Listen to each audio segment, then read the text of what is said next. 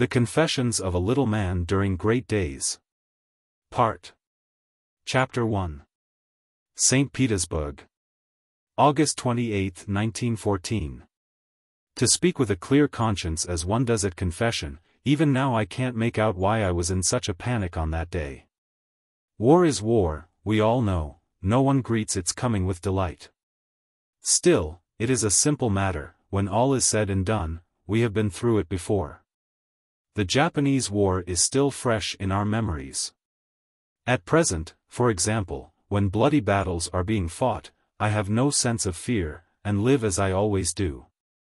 I go about my work, see my friends, indulge in a theater or a picture show, and were it not for my wife's brother, Pavel, being at the war, I could almost forget, on occasions, the terrible events that are happening. Of course, I don't deny that there's a restlessness and anxiety at bottom. I can't exactly describe the sensation. It's a kind of gnawing despair that comes over one mostly in the morning at breakfast.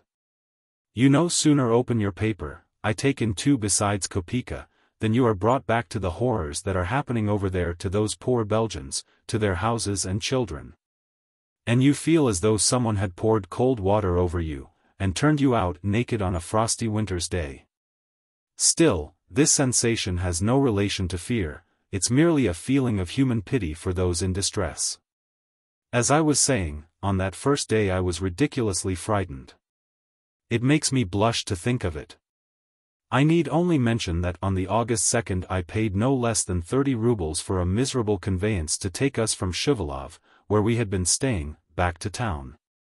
And in less than 5 days I was taking the whole of my family back again by train, and that we actually remained in the country until the August 25th in the most peaceful manner possible. What a state we were in, to be sure.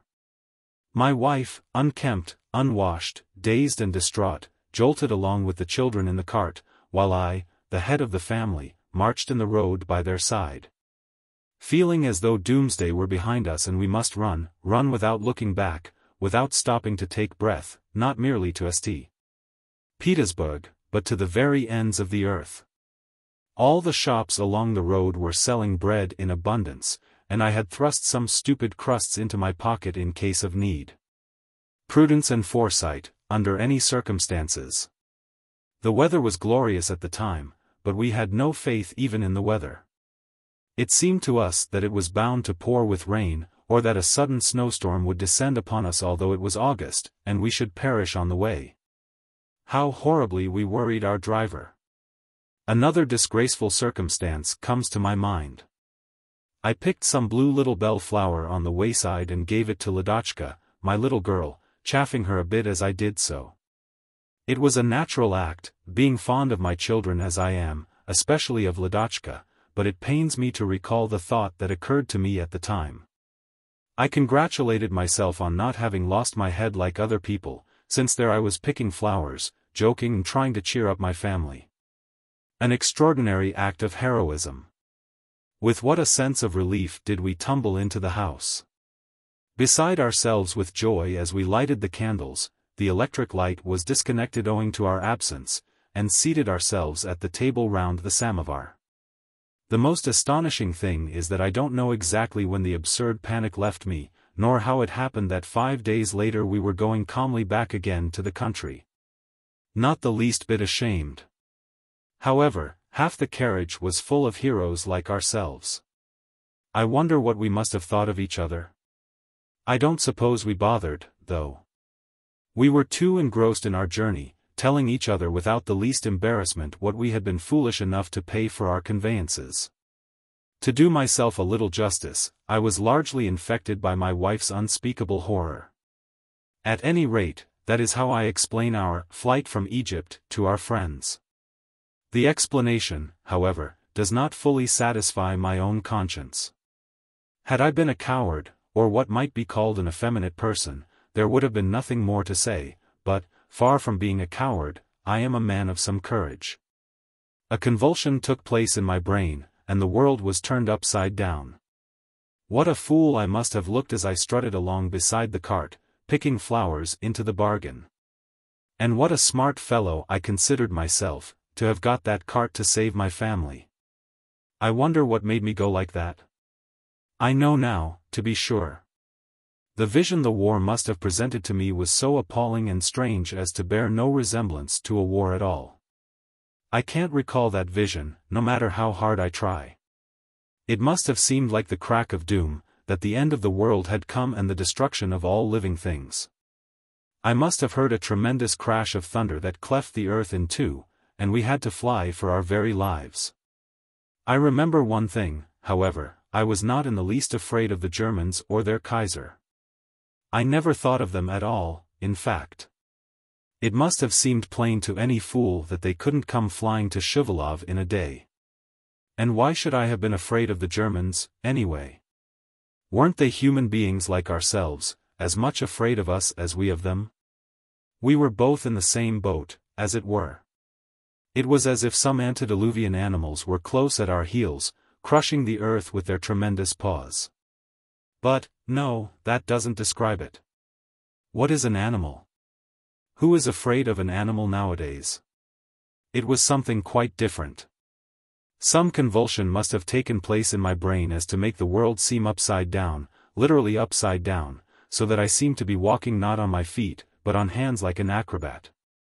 I remember, too, how everything astonished me on the road that day, the most ordinary little thing with no claim to the remarkable whatever. For instance, a man would be coming down the road, and as I watched him moving his legs, I thought, fancy that, he's walking. Or a hen would run out of some yard, or a little kitten would sit on a patch of weeds, and again I wonder, a kitten.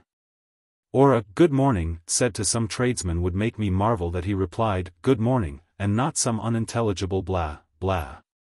We saw the streets in the town, again a surprise. And the policeman, too, standing at the corner, and one we knew into the bargain, brought fresh exclamations of surprise. As though at the words from Wilhelm, war is declared, kittens and policemen and streets should have disappeared into the infernal regions. And the human tongue changed to the unintelligible roar of the beasts. What wild ideas a panic will create, to be sure. It seems ridiculous to me now, and I'm ashamed to think of it. Another incident, besides the one of Ladochka's flower, bothers my conscience. Whether I am a coward or not, after what I have stated above, is open to conjecture, but of my honesty I have always been assured. Here in my diary, alone with God and my own conscience, I may even say more, I am not only honest, but remarkably so, and am naturally proud of the fact, but, however, people know what I am. And still, notwithstanding my honesty and decency, on the August 2nd, accursed day, I left out cook, Anisia, behind in Shuvalov, though she shed tears and entreated me to take her. Even this incident produces nothing but a smile now. What could have happened to the silly thing there? And what did happen, in point of fact? She appeared home a couple of days later, having managed to conceal herself on a train, bringing back a jar of pickled cucumbers. That day, of course, the thing had an ugly look about it. There was I running away to save my family from some impending disaster, and leaving the poor girl behind, because there wasn't room enough for her in the cart. Or because I had to leave someone behind to look after my property. Under no circumstances did I forget my property. It is consoling to think that, though Anisia cried and begged to be taken, she bore us no grudge for having left her. Foolish woman. August 29th. I write this diary in the evenings on the pretext of working on some papers I sometimes bring home from the office. My wife is a wonderful creature in every respect. She is a woman in 1,000, good-natured, intelligent and responsive. Still, even a man's nearest and dearest hinder him from expressing his thoughts as he would like. To secure freedom of thought and expression, I must be perfectly sure that no one will read what I write. Apart from the fact that one doesn't like to disclose certain things even to those one loves, there are dangers and pitfalls to be avoided that a man less wary than I might fall into. I don't interfere with other people's thoughts, and I don't want anyone to interfere with me. I am going to make a great confession. Notwithstanding the general misery, I am a shamelessly happy man. Over there a bloody war is raging, full of horrors, while here, Sashenka, my wife, is bathing the children. She has finished darling little Ladochka and that rascal Peter, and is doing Jenna. How sweetly she is smiling to herself. When she has put the children to bed she will go about her own affairs, such as getting things ready for tomorrow, which will be Sunday, or she will play something on the piano, perhaps. Yesterday we had a postcard from her brother Pavel, so Sashenka will be happy and contented for a week. Of course, we can't tell what may happen, but if we don't look too far ahead, our life may be said to be a truly happy one. Sashenka's piano is a hired one. Sashenka is very fond of music, and was to have entered the conservatoire. To economize in wartime she offered to give up the piano, but I wouldn't hear of it. 5 rubles a month is a paltry sum for which to deprive the household of the pleasure of hearing her play. And Ladochka, too, is beginning to learn. She shows remarkable talent for a child of 6.5. Yes, I am truly a happy man. I will mention some of the reasons of my happiness here, though I would not talk of them to a living soul. For one thing, I am 45 years old, and no matter what happens I will never under any circumstances be called to the colors. This is a thing it would hardly be safe to say to others. It might lead to so much misunderstanding. I have to be somewhat of a humbug at times and pretend, as all the rest do, that if I were younger and stronger and so on, should most certainly join as a volunteer. But at bottom I can't help rejoicing, that without in any way breaking the law, I can stop at home and not have to expose myself to some silly bullet. I confess, too, that when the men in our office stand round the map loudly maintaining that this is a great war, essential to some great purpose, I make no attempt to argue with them. What would be the use of any little objection I might make? They would only laugh at or make sport of me, as they did of Vasia, the bookkeeper, a day or two ago, almost reducing the poor man to tears.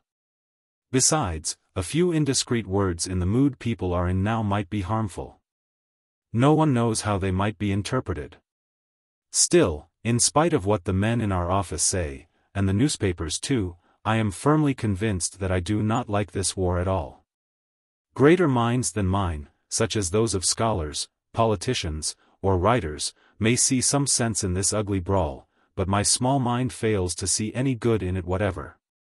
When I imagine myself standing in some clear field at the front, men aiming at me with rifle and gun with intent to kill, aiming, straining, bursting to hit me, I find it ridiculous. It seems like some silly practical joke. Where is the particular spot they would find so tempting to fire at? Is it my forehead, my chest, or my stomach? But no matter how much I touch myself, nor look myself up and down, I can discover nothing remarkable about me. I am a man, just an ordinary man, and no one but a fool would want to fire at me. I had some excuse to talk of silly bullets.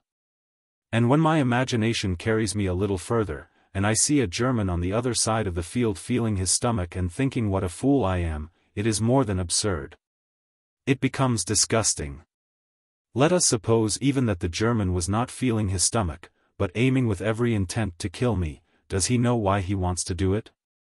It's quite possible that I'm a fool and a coward. We won't argue about that, but supposing I'm not the only one? Supposing there are thousands, 100,000 men in St. Petersburg like me, who keep diaries and rejoice that they will never be called up nor be killed, and who argue in exactly the same way as I do? I admit there is nothing to be proud of in the fact of being afraid of one's skin. I hardly expect to receive the St. George Cross for it. I wasn't made for the St. George Cross, and I never set up to be a hero of the Malakhov Hill. I have never harmed anyone in my life, and I have a perfect right to demand that no one shall harm me by shooting me down like a sparrow. I didn't want the war. Wilhelm did not send his ambassadors to me to find out if I wanted to fight, he just said, fight, and that's all. Needless to say, I love my country, Russia, and should any fool or madman come to attack it, I should be bound to defend it, regardless of my skin. Were I of military age, and this in all honesty, I should not evade my duties under pretext of medical unfitness, or take advantage of influence and hide behind aunties' skirts in the rear. I should be in my place at the front with the others, ready to kill or be killed. This is as plain as broad daylight. But it so happens that I am 45 and have a perfect right to stay where I am, to think as I choose, to be a coward or a fool, if I like. It is the hand of fate. Instead of being Ilya Petrovich Dementov, living in Post Office Street in St. Petersburg, I might have been a Belgian, a Maeterlinck.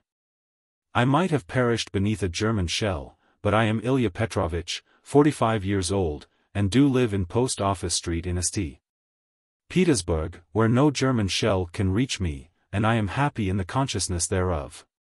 All sorts of things might have been. Instead of working in our particular bank, which is as sound as any banking house can well be, and likely to withstand any war, I might have been working in some wretched little business that would have collapsed with the first breath of war, as so many of them have done, and I might have been left homeless with my Ladotchka. Nothing but a lottery ticket in my pocket and 500 rubles in the savings bank, a pleasant prospect indeed. Or I might have been a Pole or a Jew in Galicia and lain as carrion in the dust, or dangling from a tree. No man escapes his fate. It is useless, however, to speculate on things that are not, and no matter how sorry I might feel for the Belgians or for our own soldiers in the trenches, I can't help rejoicing that I am what I am. God! To think that instead of my dear Sashenka I might have had some wretched woman for a wife, of whom there are so many in the world. That, too, would have been fate. As it is, I can't help gloating over the happiness that is mine. Sashenka has just been playing the Belgian national anthem. What beautiful music it is! How exhilarating, and what love of freedom and country it expresses! The tears came into my eyes as I listened. A feeling of pity for the poor Belgians came over me. Their beautiful anthem and their love of their native land availed them nothing, they are being crushed by the confounded Germans. Yes, no matter what the politicians in our office may say, I can never agree that this war is a good war. How absurd to think of it. People are being crushed and butchered, yet they maintain that there is no harm in it, for when we take Berlin, they argue, justice will be done. What kind of justice, and for whom? What use would justice be to an unfortunate Belgian, a man of my age, let us say? And there must be many men like me. Sashenka says it's late and time for bed. It's not my fault that after a hard, honest day's work I am well pleased at the prospect of a peaceful night's rest. Petrograd. Tuesday, September 1st. This is a great, historic day. The name of St. Petersburg has been changed to Petrograd. Henceforth I shall be a citizen of Petrograd. It will be difficult to get used to the change, though it sounds so well. The men in our office are delighted, but I am sorry to lose familiar old Petersburg, St. Petersburg, into the bargain. Petrograd makes you feel as though you had been stuck in your chief's waiting room for a whole day in a new coat. The coat was a good one, no doubt, but you couldn't help regretting the cast-off jacket, every stain of which reminded you of its lost comfort. We continue to be victorious. Prussia has been occupied by our troops, and there is a rumor that today or tomorrow, we shall take Königsberg. This is becoming serious, indeed. Today's staff communiqué says that Lvov and Halych have fallen, and that the Austrians are completely routed. I need not conceal what I am going to say. For all that I am a peace-loving man, I can't help feeling the glory of it. If there must be a war, of course it is better to beat than be beaten. How quickly the war has spread. How swift are its fiery footsteps. I am reminded of a fire I once saw in the country when a boy. One house caught fire at first, and in less than an hour every thatched roof in the village was ablaze, and there seemed no end to the sea of flame. It would be an interesting study for a moralist to discover what there was in the human soul that found satisfaction in watching a fire. What is it that produces the festive sensation it gives? Is it the alarm bell, the firemen's helmets, or the bustling crowd? I went to a school in a provincial town when I was a boy, and I well remember how we used to run to watch a fire, no matter how far away it was. Workmen would throw down their tools and run, paying no heed to dusty clothes and grimy faces. At the cry of "fire," men and boys scrambled to the roofs, the iron sheets clanking as they went, and there they stood, arms outstretched, fingers pointing in the direction of the fire. In the attitudes of marshals on monuments. Even at school we did not fail to rush to the windows at sound of the fire brigade, and the masters, too, were not above looking out themselves. And no one thought at all of the poor people whose house was burning. I confess to a certain feeling of excitement and curiosity at the European conflagration, and wonder how it will change from day to day. I should have preferred peace, of course. And have no sympathy with the continual assertion of the men in our office that we should be proud to be living at a time like the present and going through this war. Nevertheless, I cannot help being interested in the war. Pavel is the only load at my heart. He is treading as a conqueror on Prussian soil so far, but who knows what may happen tomorrow. Where would I have been had I been, say, 20 or 30, not 45? The thought damps your ardor somewhat. It would be as well to remember it when your enthusiasm gets the better of you. Sunday, September 20th. It is over a fortnight since we have heard any news of Pavel. From his last letter or two we gathered that he was somewhere in Prussia where the Samsonov Corps was so completely smashed up. Sashenka is horribly uneasy, and added to that, her mother comes to us almost every day, and the sight of the poor old lady's grief upsets the whole household. She is here now, having come straight from Massachusetts. Sashenka is giving her coffee in the dining room as I write here. Besides Pavel, Sashenka's mother has another son, Nikolai, who is married and has a family. The old lady lives with them, having no means of her own, but either because Nikolai is unsympathetic, or by the very nature of things, she is drawn more towards her daughter. And gives us the benefit of every little trouble and worry she has. I am not complaining of the harmless old lady, but I must confess I do find her visits rather trying at times. One day it's tears and complaints about Nikolai, who doesn't get on very well with his wife, another it's Pavel. There is always something to upset Sashenka and bring discord into our otherwise happy family. I am very fond of Pavel myself, and can't think without a shudder that at this moment, as I write his name, he may be wounded or even killed. I awoke in the middle of last night and could not go to sleep again for two absurd, conflicting sensations that tormented me. I couldn't think of Pavel as living, yet I had no ground for thinking him dead. I didn't know whether to pity him exposed to danger in the trenches, or to mourn for him dead. At the present moment it seems to me that he is alive, but sooner or later he is bound to be killed in this horrible war that is more like some wholesale butchery than the triumph of justice. I never argue with the men in our office when they declare that the war will be over in November. Their view seems to me too optimistic. We can hardly expect peace before Christmas at least.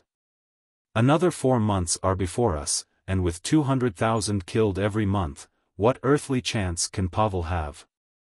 Being a man I can look the inevitable in the face with fortitude, and will bear the blow with dignity should it befall us, but how about Mother and Sashenka? The poor old lady is ready to die at the merest breath of misfortune. When I lay awake last night I wondered how I would break the news to Mother in the event of the calamity happening. What could I say to her? My heart began to beat violently at the very thought. To pronounce the word that is to change completely the aspect of the world for another, to make it something different to what it was a moment ago, is not a pleasant task. To be responsible for the first burst of grief was truly terrifying, particularly as I did not know what form it would take. Would it produce a flood of tears, one heartrending cry, or sudden death? I watched Mother in the dining room before I came away, as she raised a rusk to her mouth. I wonder what would happen to that rusk if I were to say that Pavel was killed? I thought. And a vivid picture rose up in my mind of how that unfortunate rusk would roll to the floor. I even saw the very spot where it would lie, and how Anisia would pick it up when she swept the room, and eat it, little witting how it came there. The autumn climate of Petrograd is evidently having a bad effect on us all. The children are very fractious. Even my darling Ladochka so far forgot her usually angelic ways and had a fight with Peter. The same evening. I have just returned from a 3-hour walk along the river and the Nevsky. Our northern capital is indeed a beautiful city, so grand and magnificent. There are many people who compare it unfavorably with Moscow. Even the men in our office are often to be heard in this time-worn dispute, but I hold my tongue according to my usual habit. What is the use of attempting to convince the blind, or men who refuse to see?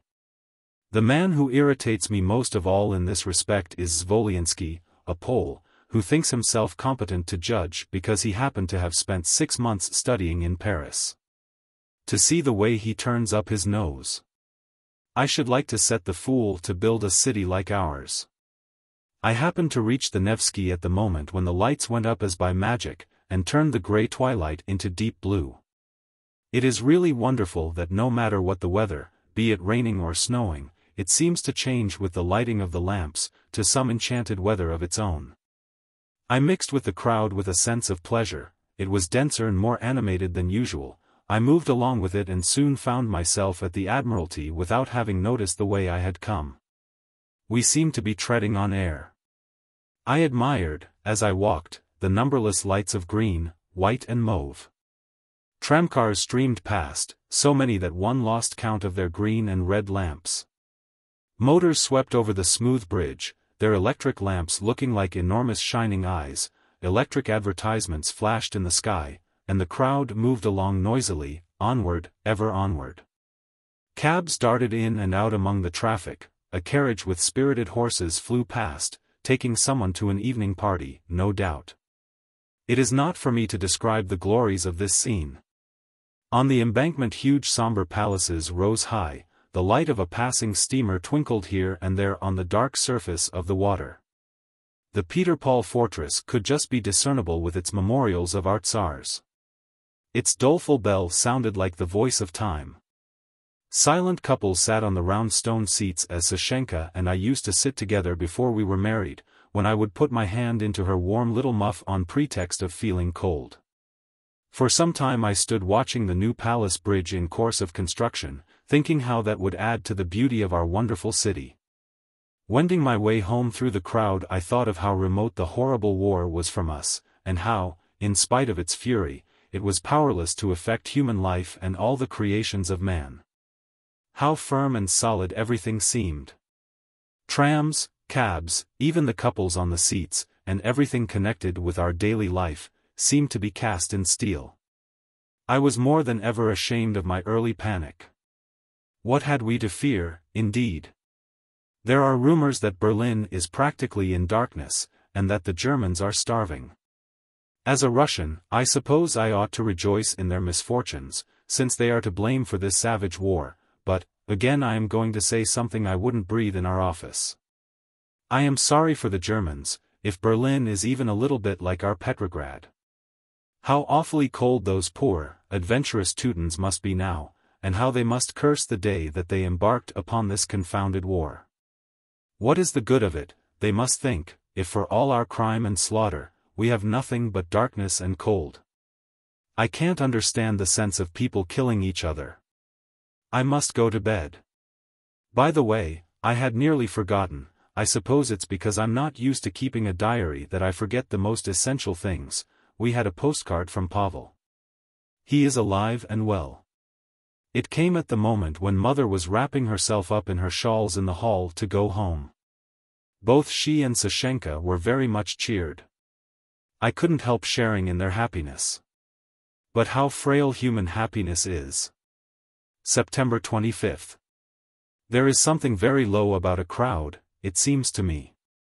One moment it is ready to curse the war and its cruelties, the next to gloat over it with a morbid pleasure. It may be due to our successes in Galicia, or perhaps to the general excitement over military engagements, but to my mind there is too much noise and rejoicing. Both in the papers as well as in our office. No one denies that the Belgians are heroes and that King Albert is an exalted personality, worthy of his crown, but since the throats of these heroes are being cut wholesale, what is there to rejoice about?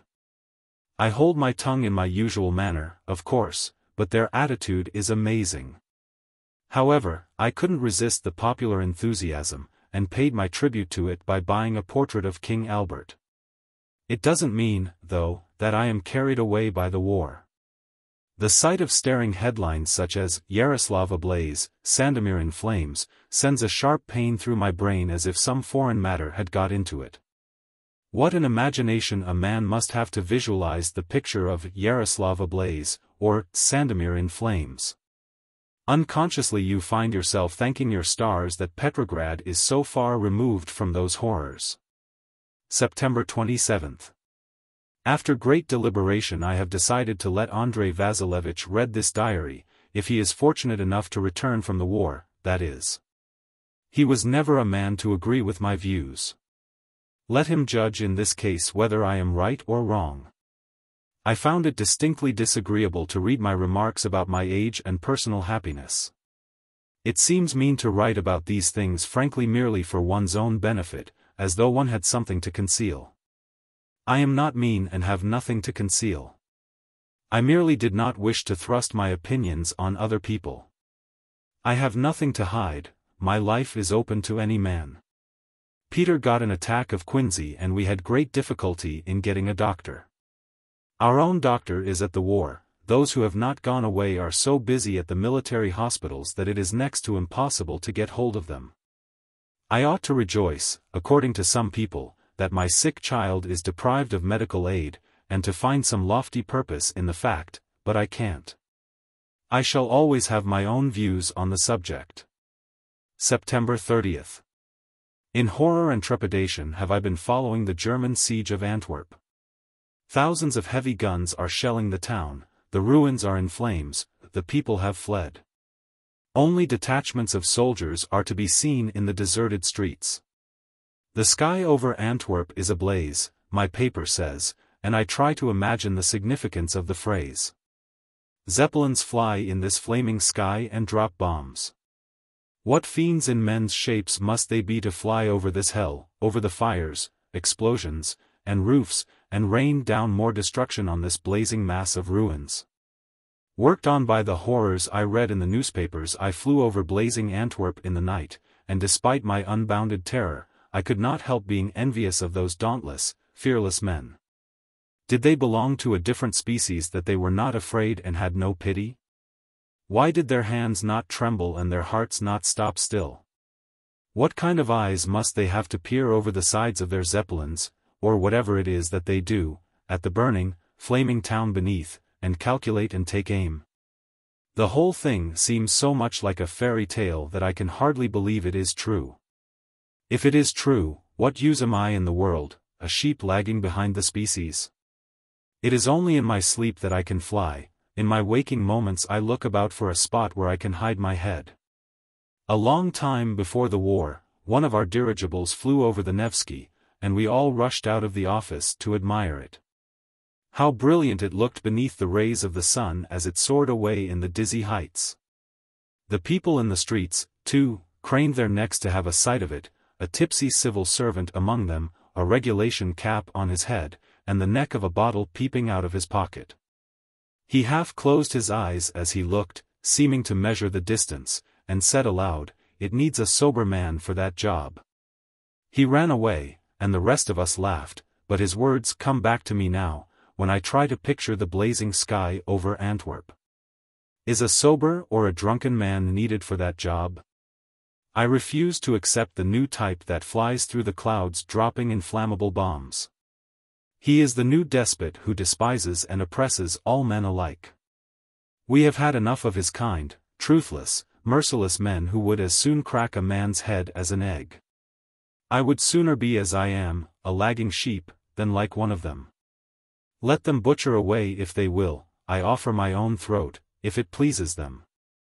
My thoughts keep on reverting to Antwerp. It must be like our Petrograd, spacious and beautiful. Its numerous waters reflect the flames now, and blood flows in the darkness of the night. And the sky is ablaze. God! What appalling things are going on in this world. October 11th.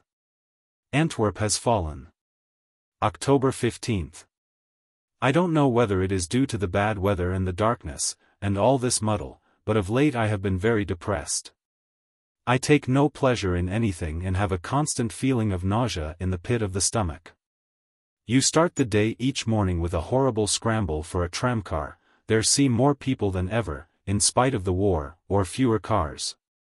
Perhaps, and you come out of the crush bruised and shaken as though you'd been through some drunken brawl. The persistent collectors, men and women alike, with their flags and flowers, do not increase the general pleasantness.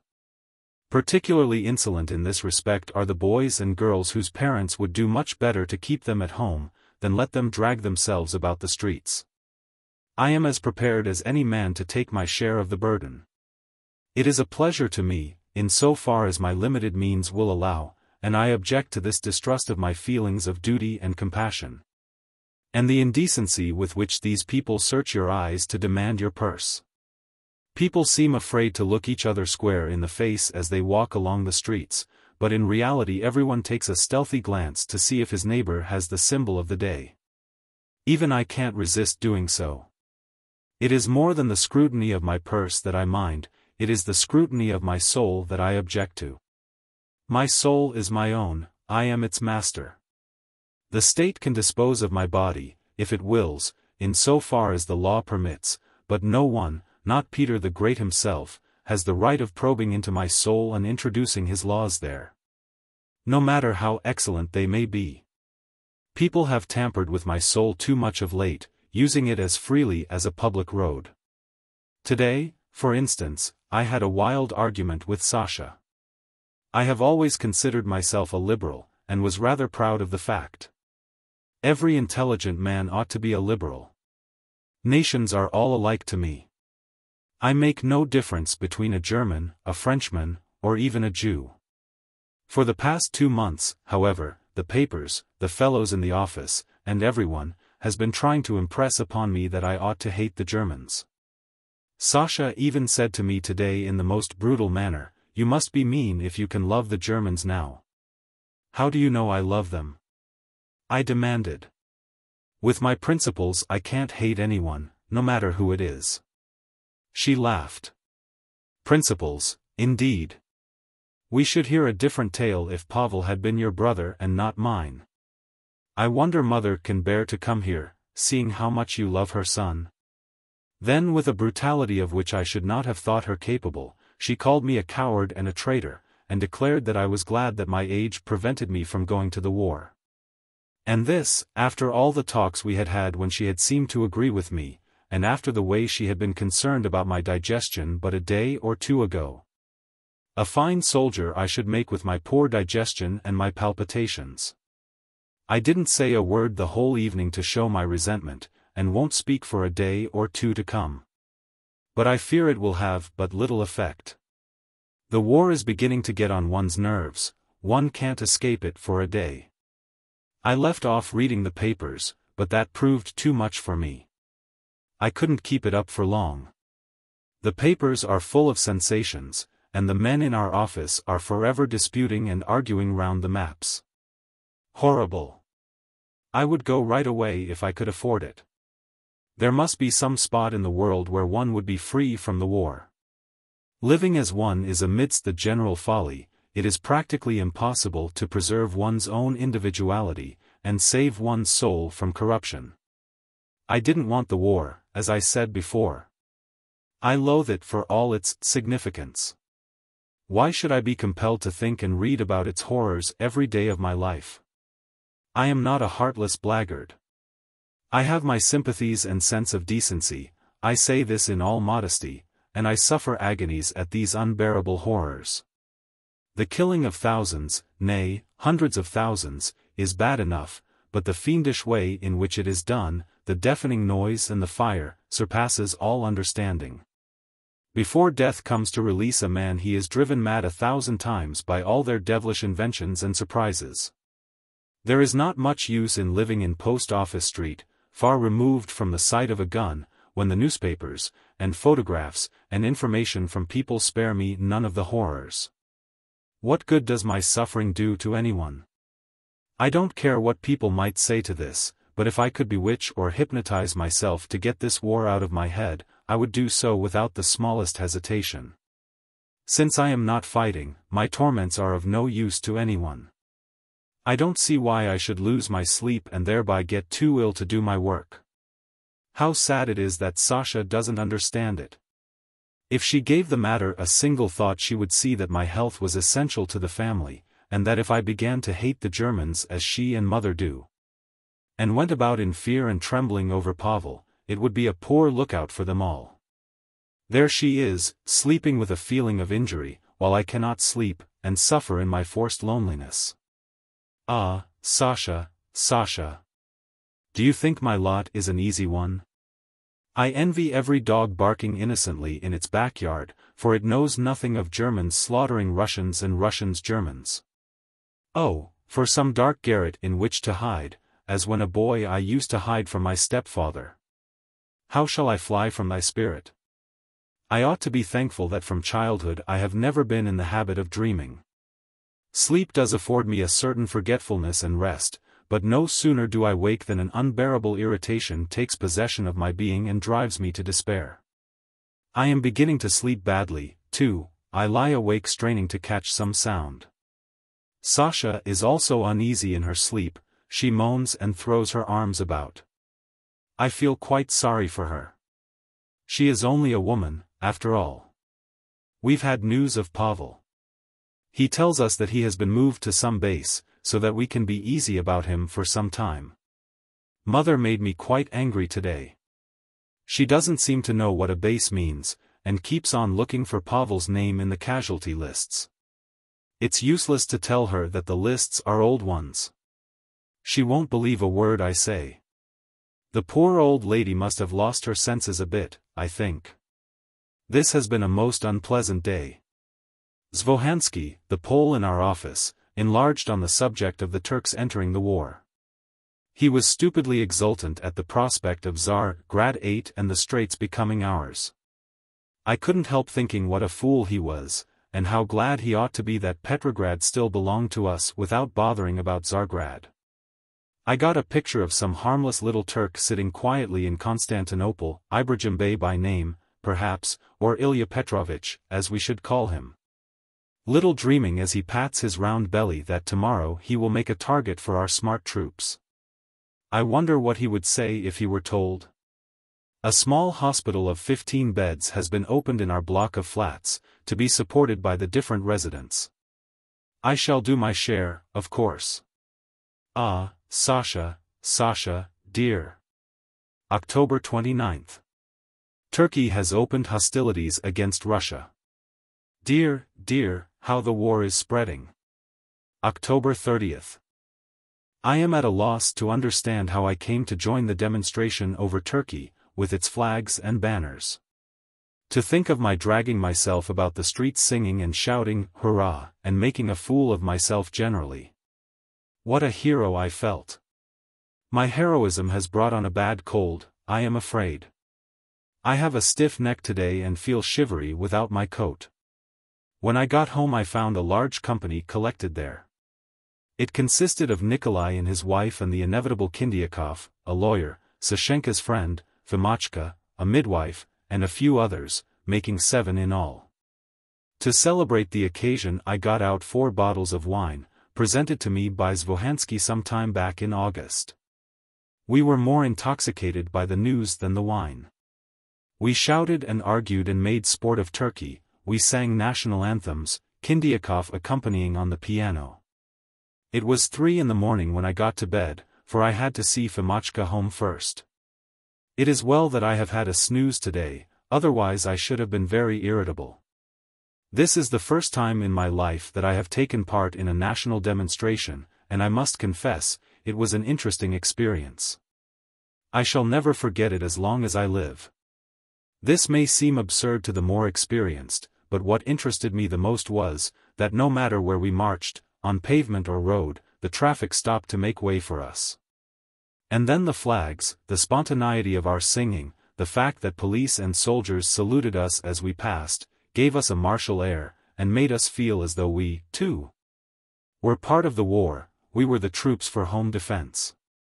There were some retired military and naval men among us, and one old fellow, an admiral, would insist on us marching in time, and when he succeeded in making us do so, now and again. Our singing grew more measured and we felt more and more like soldiers on their way to the battlefield. With what a sense of joy did we sing! What faith we had in the invincibility of our strength, and how certain we felt of victory. I don't know whether it was the strangeness of the procession, or the fact that the streets looked different, but despite my enthusiasm, the sense of panic I had felt on the first day came over me again. Distant Turkey and the war itself seemed to have come closer, so close that we could have touched them. We felt their nearness, and the sense of security was gone. It seemed as though the whole structure of our lives would collapse, and we should go down into the abysses of hell. The Turks, again, played no part in this fear. We despised them too much, and could even afford to pity them for having been duped. Our fear was based on some inexplicable cause. Something I saw this morning would perhaps illustrate my meaning. On the way to the office I saw a load of young trees that were meant for planting somewhere, no doubt. Their delicate roots, with the soil clinging to them, were in baskets, but the poor things rocked to and fro on the boards.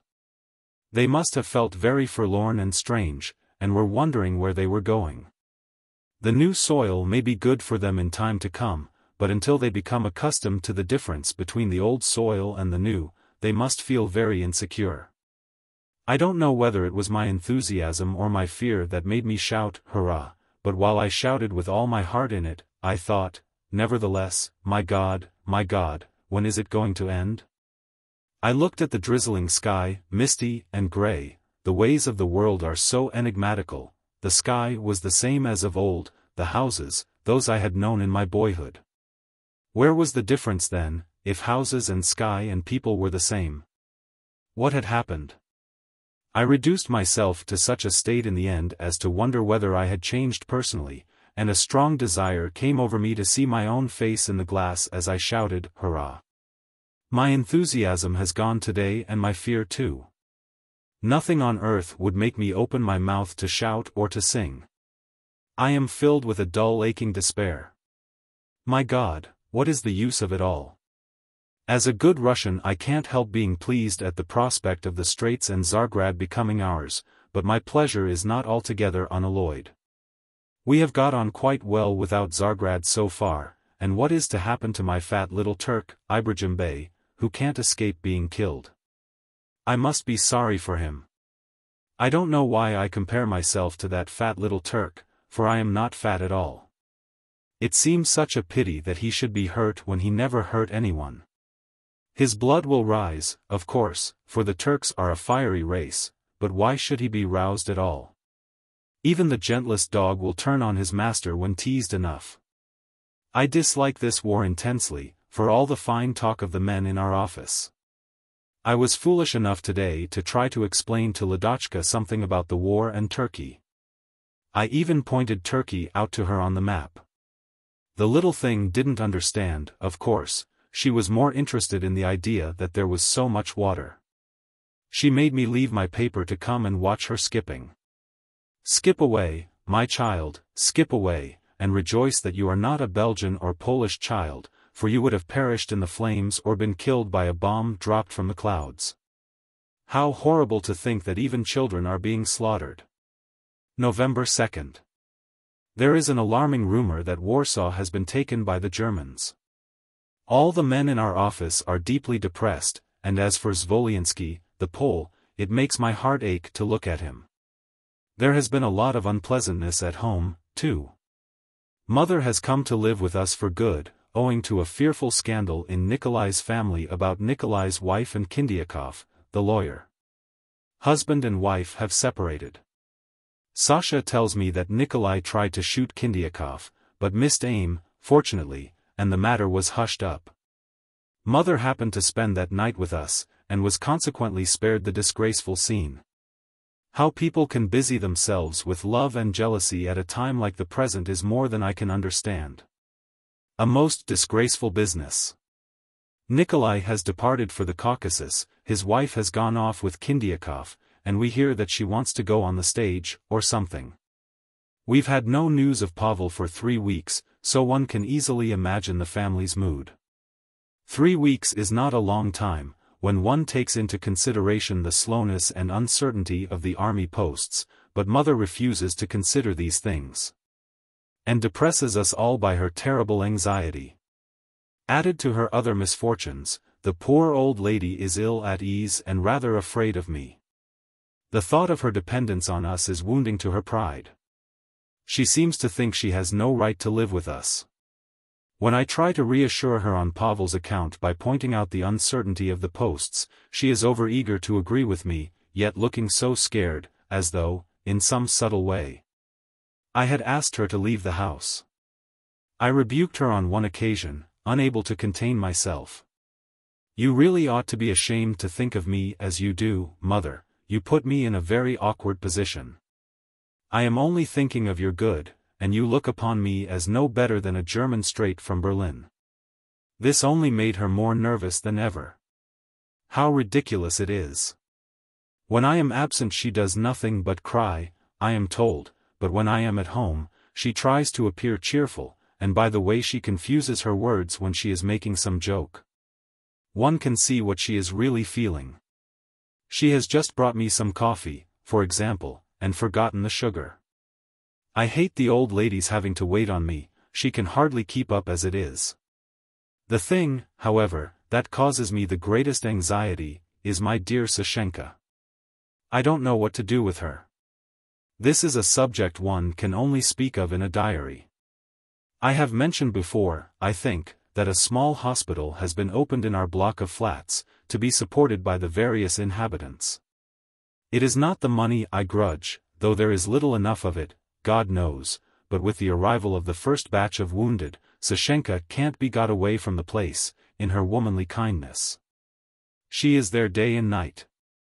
She is a staff nurse now, or a probationer, perhaps, since she has not been through the training, but I think it must be a nurse, though. It seems that one could raise little objection to such a truly Christian spirit. All our friends admire Sashenka for what she is doing, the soldiers adore her, and she herself finds satisfaction in her work. What objections could there be to raise in such a splendid arrangement? I can do nothing but keep them to myself, for no matter how right I might be, no one would give me the credit of it. I should only be censured by people and annoyed by their distrust. I should gain the reputation of being a hopeless egoist and a tyrant, who wouldn't allow his wife to work in a hospital. It is certainly difficult for a man to prove his case when people find it to their advantage that a woman should neglect her family to work for others and help mend the damage that they have caused. My conscience, however, compels me to say that Sashenka's devotion to the hospital is selfish and wicked to the extreme. It isn't right to give yourself up entirely to charity at the expense of your own home. There is not much virtue in a compassion that devotes itself to some people and neglect others equally as helpless. Some things a man doesn't like to mention even in a diary. I am unlucky enough to have a bad digestion. It is only by the most careful diet that I can keep well enough to support my family, and Anisia, our cook, gives me such horrible food as to make me quite ill. The digestion of an Ilya Petrovich is a small matter in face of the horrors of the war, the suffering of the wounded, the destitute and fatherless. It's hardly decent to mention it. Doctors, I know, look with contempt on such complaints nowadays, yet Ilya Petrovich is just as much a human being as the rest. He has worked honestly all his life to keep his wife and little ones, and I maintain that his digestion has every claim to attention and care. I might manage with my scorned digestion somehow or other by starving myself a little, but what can I do with the children? We have 3 little ones, of whom Ladochka, the eldest, is only 6.5. I married late in life. Our nurse, who acts as housemaid as well, is a most ignorant creature, and is able in good faith to poison or kill a child. She allowed Peter to get his feet wet the other day, and the poor boy had to stay in bed for some time with a high temperature. The youngest child, Jenna, too, is not very well. He has lost all appetite and grown pale and thin. I haven't the remotest idea how to look after children. When I point out their pitiable condition to Sashenka, she tells me to get mother to look after them. As if mother could. She has no more resistance than a feather, and can think of nothing, awake or sleeping, but her Pavel in the trenches. Of course, she could have done it at one time, I admit, but not now. She is too weak. It's not fair to put so much responsibility on the old lady's shoulders. Her efforts are pitiful to see. I don't know whether it was she who started a game with the children the other day, or whether they began it, but they knocked her down, not meaning any harm. Of course, and nearly suffocated her like a kitten. When I dragged her out she burst into tears. I, too, was upset at sight of her trembling head and ruffled hair. Dear, dear. Sashenka is behaving very, very badly. We are not responsible that there is a war. The war has no right to thrust itself among us like a brigand, and lay waste our home. We bear enough trials and sacrifices we have done nothing to deserve. There is no need for us to throw ourselves down for the war to walk over us as the Hindus throw themselves beneath the chariot wheels of their evil god Juggernaut. I refuse to accept evil gods, I refuse to accept the war for all its significance. I fail to see the good of it around me, least of all in my own home. Or must I see good in the fact that the face of my darling Ladochka is beginning to show signs of sadness? The poor little thing is already trying to exert her little mind in attempts to cheer me when she sees me dull and depressed. Her little hands, too, are trying to be useful by helping to wash up the glasses and to nurse Jenna. She herself is badly in need of a nurse. The cost of living is rising in the most appalling manner. The luxury of a cab or a theater is not to be thought of. Even a tram fare needs consideration nowadays. One's legs have to serve one in good stead. I am glad of the extra work from the office in real earnest now, and thankful that there is still such work to take home. We were compelled to give up the piano. And the cursed war is only at its beginning, it is only getting into the way of it, so to speak. What horrible deeds men are perpetrating over there. To leave the lower orders out of the question, men of the higher professions, such as scholars, professors, lawyers, are devouring each other like wild beasts. They have grown so fiendish as to lose every spark of human feeling. What is science and religion worth after that? There was a time when you could rely upon a professor as on a stone wall. You might feel sure that he would not betray nor hurt, nor kill, because he knew and understood things. Now he is just as vicious as the rest, and there is no one left to rely on. I protest against the popular assertion that we are all, myself included, responsible for the war. It's too absurd for argument. I know that some people think that with my ideas I ought to march continually about the streets, neither eating or drinking, shouting, "Stop the war!" and snatching rifles from the hands of the soldiers. But I wonder who would listen to me, except the policemen, or where I should find myself, if I carried out their wishes, if not in prison or in a lunatic asylum.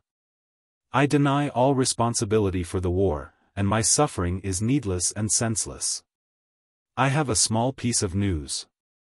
Andrei Vasilevich, the man who is to read my diary, has been decorated with 2 St. George crosses. Being a friend of Sashenka's, she is very proud and pleased, but I wonder if Andrei Vasilevich himself is proud and pleased? November 15th. I must relieve my mind about this, come what may. No matter how many cigarettes I buy nowadays, I never seem to have any.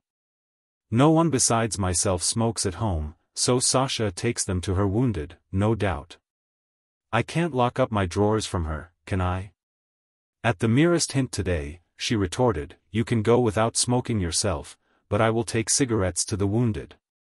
And she looked at me in such an uncanny way. It was not love, but hate I saw reflected in those dear eyes of hers. I grew cold all over, and a feeling of despair settled on my heart.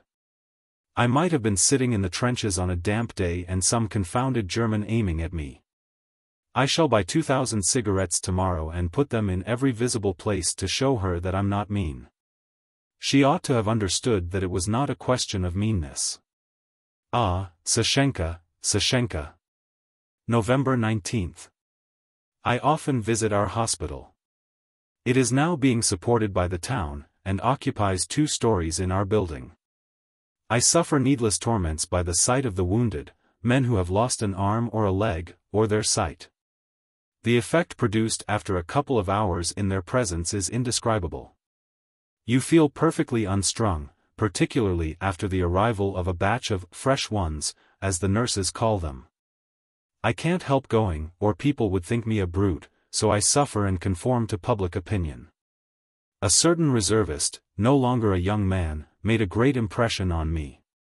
He told me that when he first went out to the front, he resolved not to take life, and to be on the safe side. In a bayonet attack on a German trench he threw away his rifle as they charged forward, a most excellent thing to do it seemed, but when, together with his fellows, he stepped over the fatal barrier, such a feeling of fury came over him, that he dug his teeth into some German's throat. Now he rages at night, and digs his teeth into his pillow as if it were a German's throat, and there he lies tearing and screaming. Great God, supposing such a thing were to have happened to me. I was nearly brought to the condition of digging my teeth into someone the other night, when I lay awake thinking of the war and the Germans who had started it.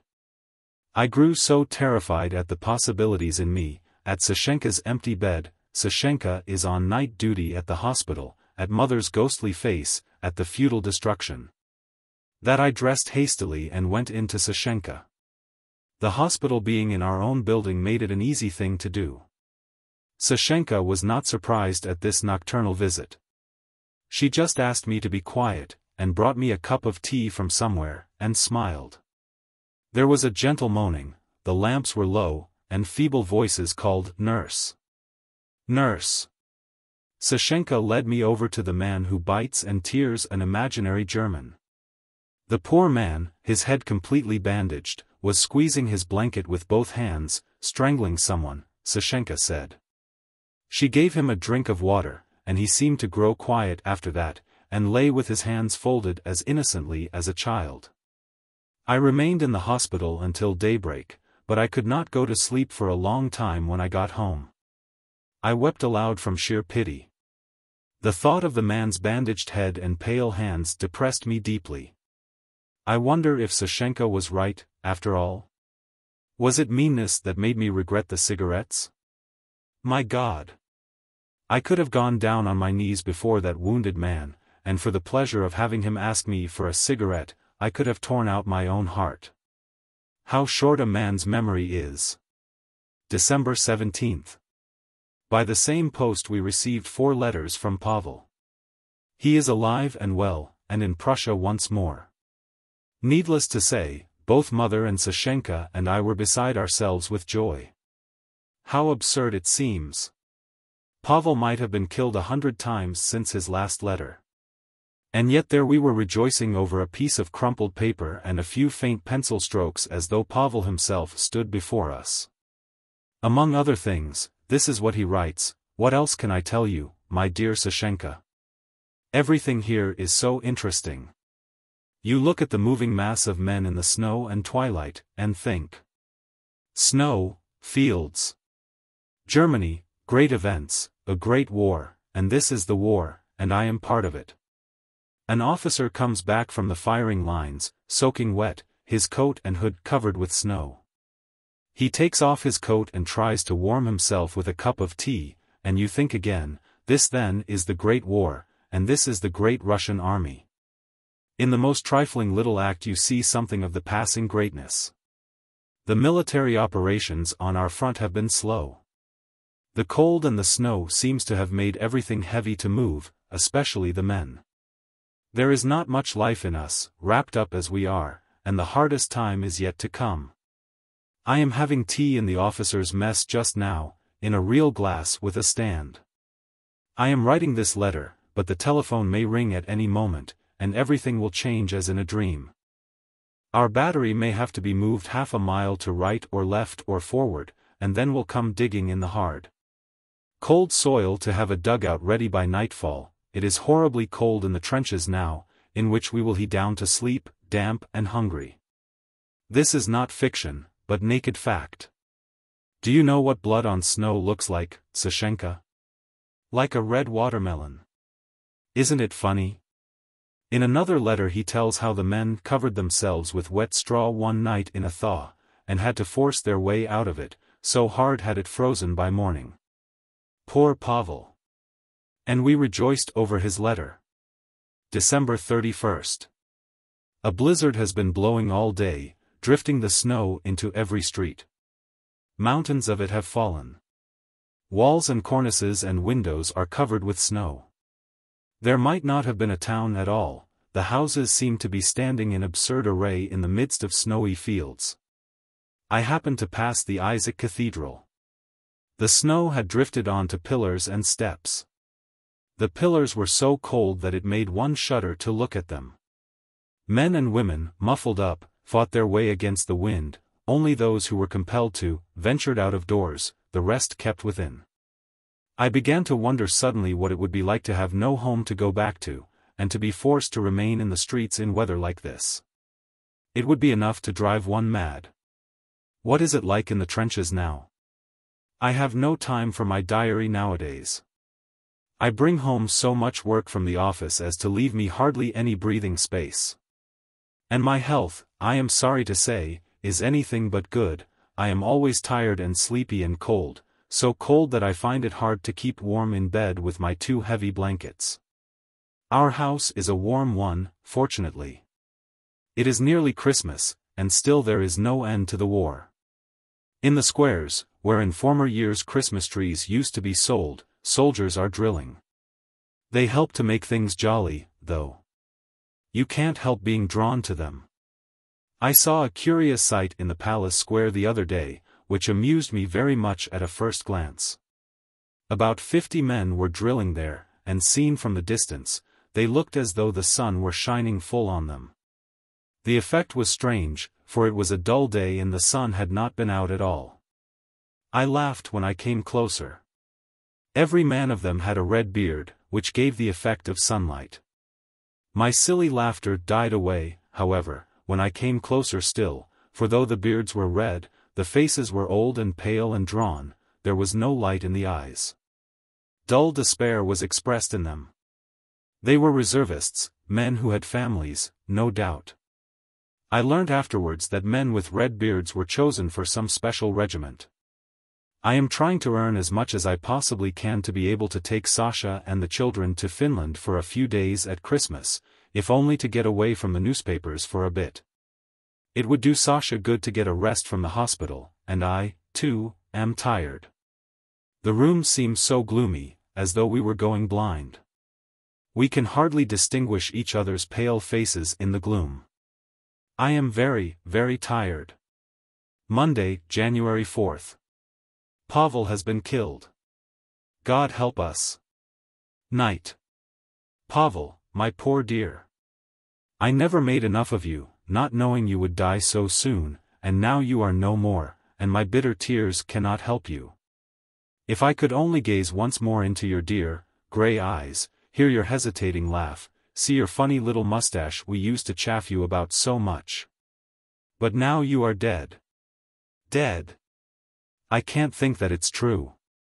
My boy, my friend, my defender, my words cannot reach you in the cold earth. If I could only put my arms about you, my poor, lonely boy, and let the warmth of my body pass into yours. And you will never, never know how the war is going to end, and you used to be so keen about it. Pavel, Pavel. Chapter 2.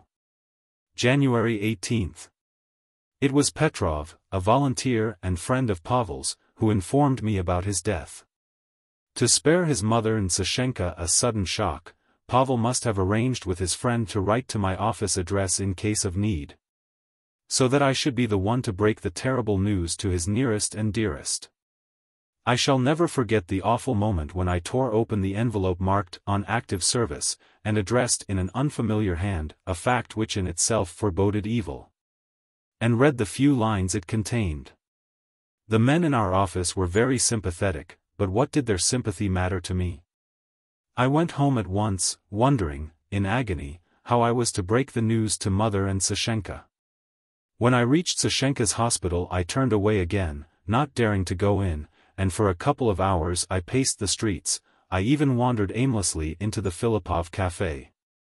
I can't remember whether it had been snowing hard that day, but everything seemed deadly white. People and tramcars seemed weird and strange. The sound of a car bell vibrated painfully through the brain. It seemed as though human beings were drowned in silence, and only the car bells rang and rang like mad. I could not cry at the time. My tears were dried by the thought of Sashenka and mother. Why need I describe a condition that must be so plain to everyone? I must say this, however, I would sooner die 1,000 deaths than have to tell any woman that her son has been killed. Rather than go through the experience a second time, to gaze into trusting, innocent eyes, would sooner lay hands on myself. Grieved as I am over Pavel's death, I can't help rejoicing that the ordeal is behind me and will never have to be repeated again. Death would be easier. I need hardly say that we did not go to Finland. Sashenka deserted the hospital during those sad days, and, hiding her own grief, she did all she could to console mother. The old lady is neither dead nor alive. I find it hard to understand her condition. For hours at a time she will cry in some corner, or, with Sashenka, she will go to church to have a mass said for the dead, or she will wander aimlessly about the rooms and begin to dust some place where not a speck of dust is to be seen. She brings me my coffee without any sugar, as usual. Yesterday she disappeared. After an hour and a half had gone by we grew anxious and made a search. We found her locked in the lavatory. She couldn't open the door, and wouldn't give a sign of life, even though she must have heard us calling her. It was only after we had banged and banged at the door that she made a feeble sound. The numbers and numbers of times we had shown her how to lock and unlock that door, and still she couldn't do it. In the end I had to fetch a locksmith to get her out. When Sashenka reproved her for not answering when she was called, the old lady burst into tears. She is more sensitive than ever. Now nurse or Ladochka have to take her to the lavatory. It isn't safe to let her go alone. What an awful Christmas this is, to be sure. The days are more or less bearable, but when I go to bed at night I lie in dread of hearing either Sashenka begin to sob in her bed, or mother in the adjoining room. They may lie quiet until daybreak sometimes, and then a bed will begin to shake with sobbing, and so it goes on and on. The last time we saw Pavel was on the 4th of August when we were in the country. Mother happened to be staying with us at the time, too. His regiment was on its way south to the front from some remote part of Finland, and having to wait about an hour and a half for a change of trains, he rushed over to see us. It was getting dark when he came, and his visit was so unexpected that we completely lost our heads at sight of him. He had on his heavy field kit with a kettle and bag slung over his shoulder, and was grimy and dusty. He had an unfamiliar smell about him, and looked so strange in his uniform with his closely cropped hair that was just beginning to grow a little. He had been digging and felling timber, and looked more like a peasant than a soldier. "Wish me luck," he managed to whisper, "we are going to Warsaw." We couldn't talk properly, and said the silliest things that came into our heads. We were so anxious to make him eat, and he was as hungry as only a soldier can be. We sat out on the veranda, I remember. We examined his rifle in turn. It looked pretty and straight. I can't remember the number of it, though he told us. I can't remember even the expression of his face. I know only that there was something peculiar about it. I wanted to lead him from room to room. I wanted to say, "Bid goodbye to everything, Pavel, for you may never return, and may never see it again." He, too, had the same thought, no doubt, but neither of us dared to give expression to it, and we sat on the veranda like strangers, and made no attempt to go into the house at all. When he was forced to leave us, we accompanied him to the station, which was quite close, and we gave him a hasty, affectionate kiss and watched him clamber into the goods wagon filled with his jolly, laughing comrades.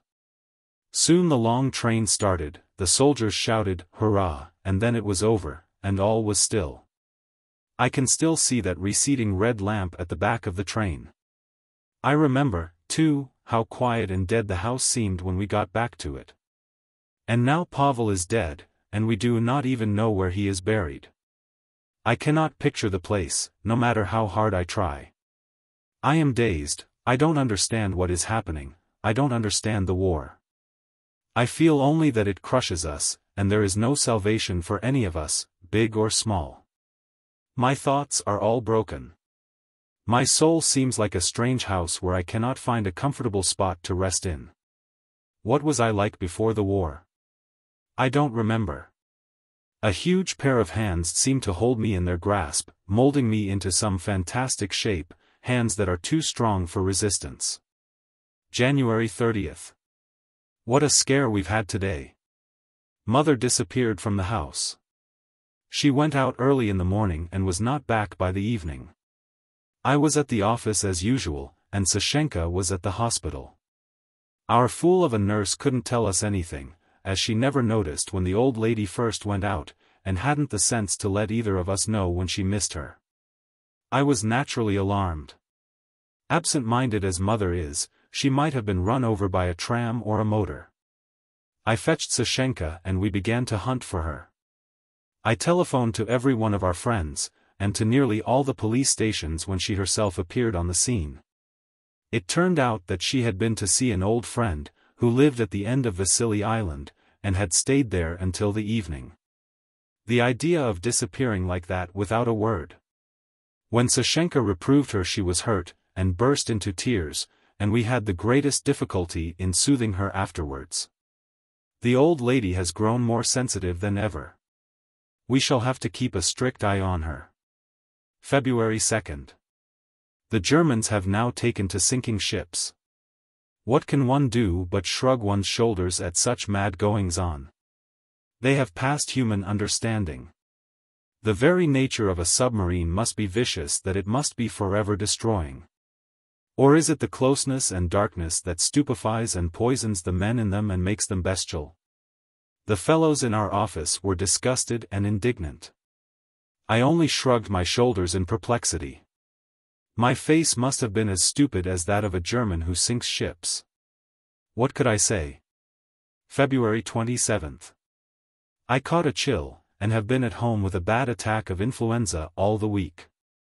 I might have enjoyed a good rest in spite of my indisposition had I not devoured so many papers, nor thought so much about the horrors of the times. The things they write, the things that go on, are simply unbearable. One fellow made me furious. And he is considered, by some mistaken idea, as one of our leading writers. To my mind his pernicious article is nothing short of criminal, for all that the men in our office are so enthusiastic about it. The man assures us in the most flowering terms, distorting every fact, that the war will bring every possible kind of good to humanity all over the world, future humanity, that is. At present, he says, we must sacrifice ourselves for the good of posterity. The war is like a disease that destroys separate cells in the body, at the same time regenerating the whole organism. And the cells must be consoled by this idea. Who are these cells, I should like to ask? I suppose he means me, Mother, our poor dead Pavel, the millions of killed and wounded, and the rest who will soon lie buried in the cold earth. An excellent idea. It seems that we, cells, must not only refrain from protesting, rebelling, but we must not even feel pain. We must submerge ourselves with the most wild rejoicing, for the general good, exulting that we have been of some use. But what if we don't want to exult? We are held responsible just the same. The war will take 5-10 millions of us, if it deems necessary, and then will come the process of healing and happiness. According to the worthy writer's words, the broken remnants of humanity will suddenly repent of their sins, understand certain wonderful truths, and begin to love each other. They will turn into angels, in fact. I should like to take the man who preaches this gospel and have him well flogged while there are still rods in the world with which to do it, and we haven't grown wings. It would be awkward to flog an angel. From now onwards I am no longer Ilya Petrovich Dementov, but a cell, with no right even to think for myself for fear of upsetting the whole show. No, Sir, I am not a cell, but Ilya Petrovitch Dementiv, as I always was, a man with all a man's rights. You may ask me as much as you like to die exulting, but I refuse to die dancing. If it should so happen that you drive me to my grave or to the lunatic asylum, I will die in hatred, cursing those who murdered me. I am not a cell, and I refuse to become an angel after your pattern. I would much rather be Ilya Petrovitch, the sinner that I am, answerable to God alone for my sins. I refuse to perish for the good of posterity. I haven't the smallest desire to do so. Where is the sense in it all, if the man of yesterday suffered for me, and I must suffer for the man of tomorrow, and the man of tomorrow must suffer for the man of the day after tomorrow? We have had enough of such frauds and deceptions. I want to live and enjoy the good things of life, and not convert myself into manure for the nurture of some delicate person of the future with tender white hands. I detest that future person and the glories that are to be his. A cell, indeed. Pavel, I suppose, must find consolation in the thought in his unknown grave in some Prussian cabbage field, and mother must dry up her tears and paint her cheeks. It was not her son who was killed, but a cell to whom nothing better could have happened. How wicked and presumptuous a man must be to compare a human being, sacred as he is, to a cell. The blackguard. Instead of dancing on my grave if I should die, he ought to shed tears for me. He ought to shed tears for every man who dies, for once dead, no one returns. For all that he is a great writer and I an insignificant little man of whom the world has never heard, he should scatter flowers on my grave, mourn for me with all the tears he can command, and pity me with all the pity in his heart.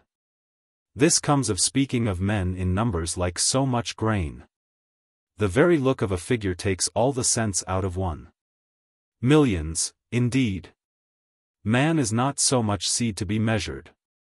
Anyone who can speak of a human being in other than the dignified term of man, and can look upon him as no more than a figure in a number, is a servant of Satan. He deceives himself and others. When a man begins to count other men, he loses all values and every sense of pity. Here is an example of my meaning in a few words taken out of my paper, reporting some engagement. Our losses were insignificant, only 2 killed and 5 wounded. Who considers these losses insignificant, I wonder? Is it the killed? I should like to hear what they had to say on the subject, if they could rise from their graves. Would they consider the losses insignificant when they recalled their childhood, their kith and kin, the women they had loved, their emotions and terror as they marched along? And how all was cut short by the horror of death. Insignificant losses, indeed. The blackguard ought to be made to realize whom it is that he serves with his clever arithmetic to keep him from his lying statements regarding the welfare of the human race about which he is so ignorant. Confound the beggar, how furious he's made me. The children are well. Ladochka has lost 2 milk teeth, making her face look sweeter than ever. It's nice to have a clever child. During my illness she read me fairy tales, spelling out each word. March 11th. Fimochka has just made an interesting discovery. Just before the war, she says, red was very much in fashion. Women wore red dresses, and hats and ribbons and all the other little requisites peculiar to the sex. As far as I can remember, this seems to be true. I wonder if it was not some presentiment of the bloodshed that was to come? How blind the people were to have considered it an attractive color. No one wears red now.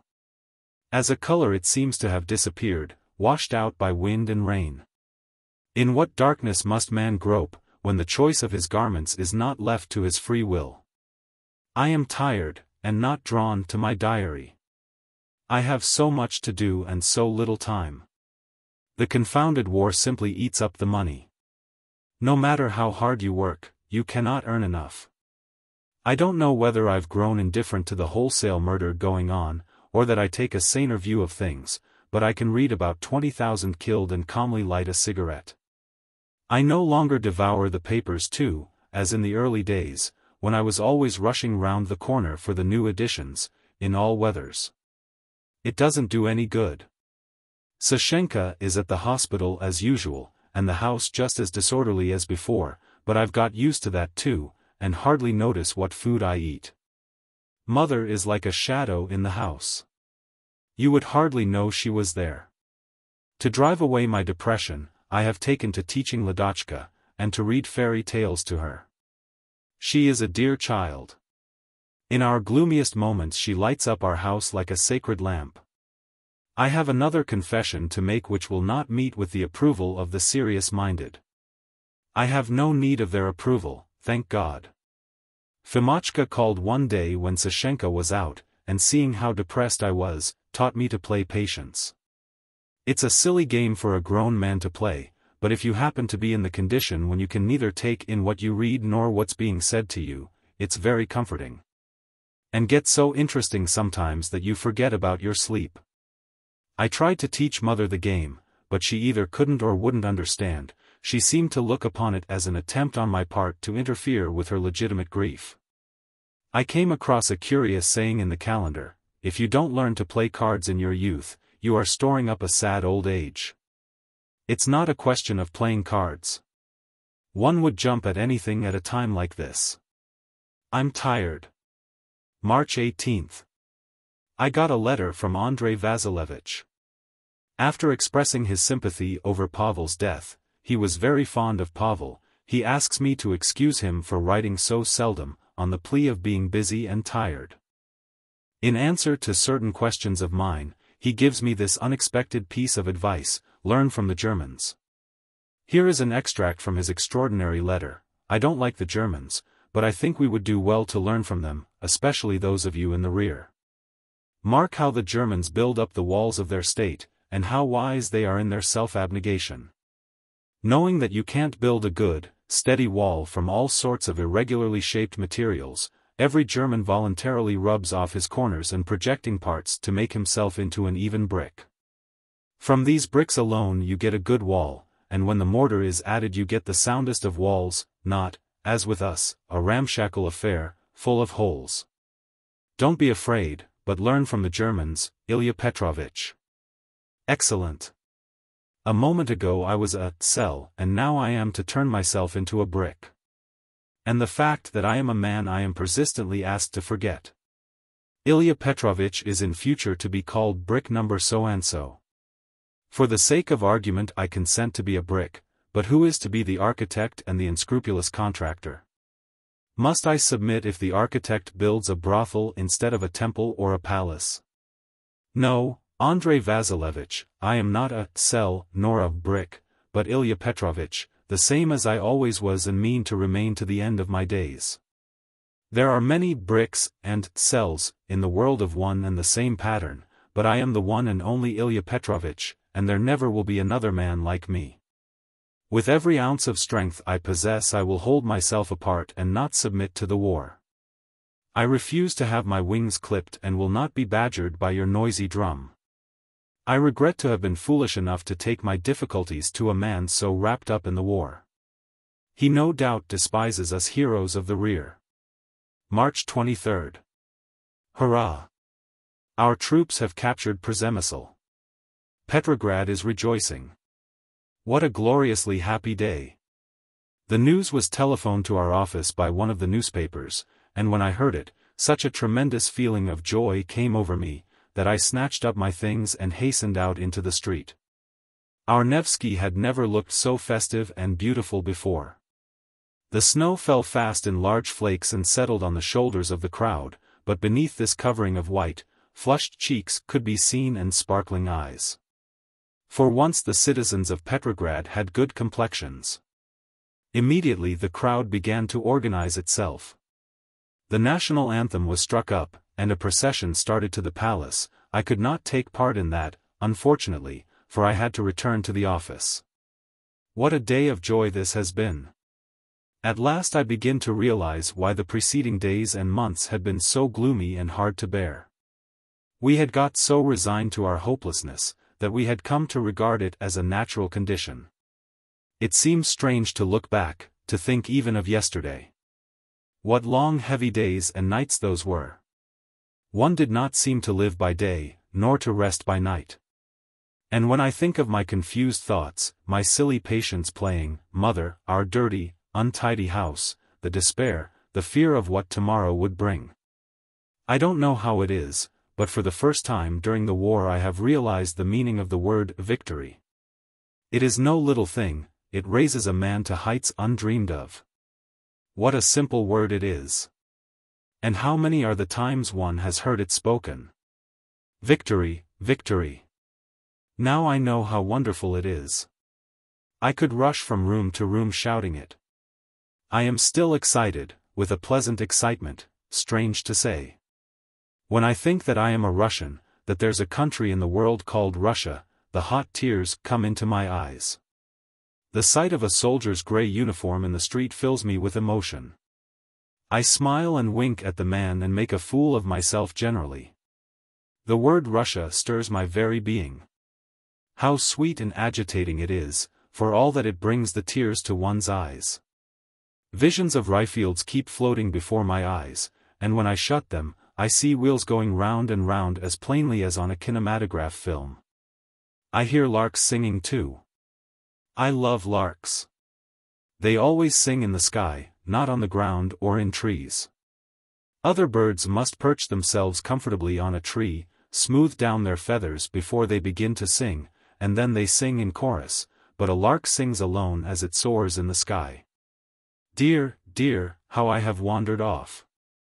But what does it matter, so long as I keep on about something? Another curious thing has happened today. For the first time since Pavel's death Sashenka and I have been able to talk about him, and we talked for quite a long time, too. Our new victory seemed to touch Pavel also, and he had come to take his eternal place at our fireside in invisible form. Sashenka, of course, shed a few tears, but they were not like those terrible, solitary tears that used to shake her bed at nights. We decided to go to church together on the morrow to have a mass said for our dead. Usually I don't like this ritual, but now it seemed not only proper, but a pleasant thing to do. There is another gratifying event to relate. I was able to give Sashenka my views, very gently expressed, of course, about her continual absence from home, and to my surprise, she did not flare up, as I had expected her to do. But promised not to be at the hospital so much, and to devote herself more to the children in future. She even complained of feeling tired. The poor thing certainly looks tired. I have only just noticed how thin and pale she has grown. I am quite anxious about her. However, Sashenka looks, if anything, more beautiful than ever. What a blessing beauty must be in the work she is doing. When a dying soldier gazes up at the beautiful face of the nurse bending over him, she must be to him a symbol of love and beauty on earth. And he must carry her image away with him as an eternal dream. There must be many dying soldiers who would have cursed the world that destroyed them, but for the sight of the nurse's beautiful eyes that made him forgive and forget. For the first time I do not resent Sashenka's being at the hospital and leaving me alone. There is something to occupy my mind now. I keep on thinking of victory. What a sense of gladness it gives. How many times have I seen the word in novels and histories, and of late, in the papers, yet only now have I realized what an alluring beast it is. Men have hunted it since the creation of the world.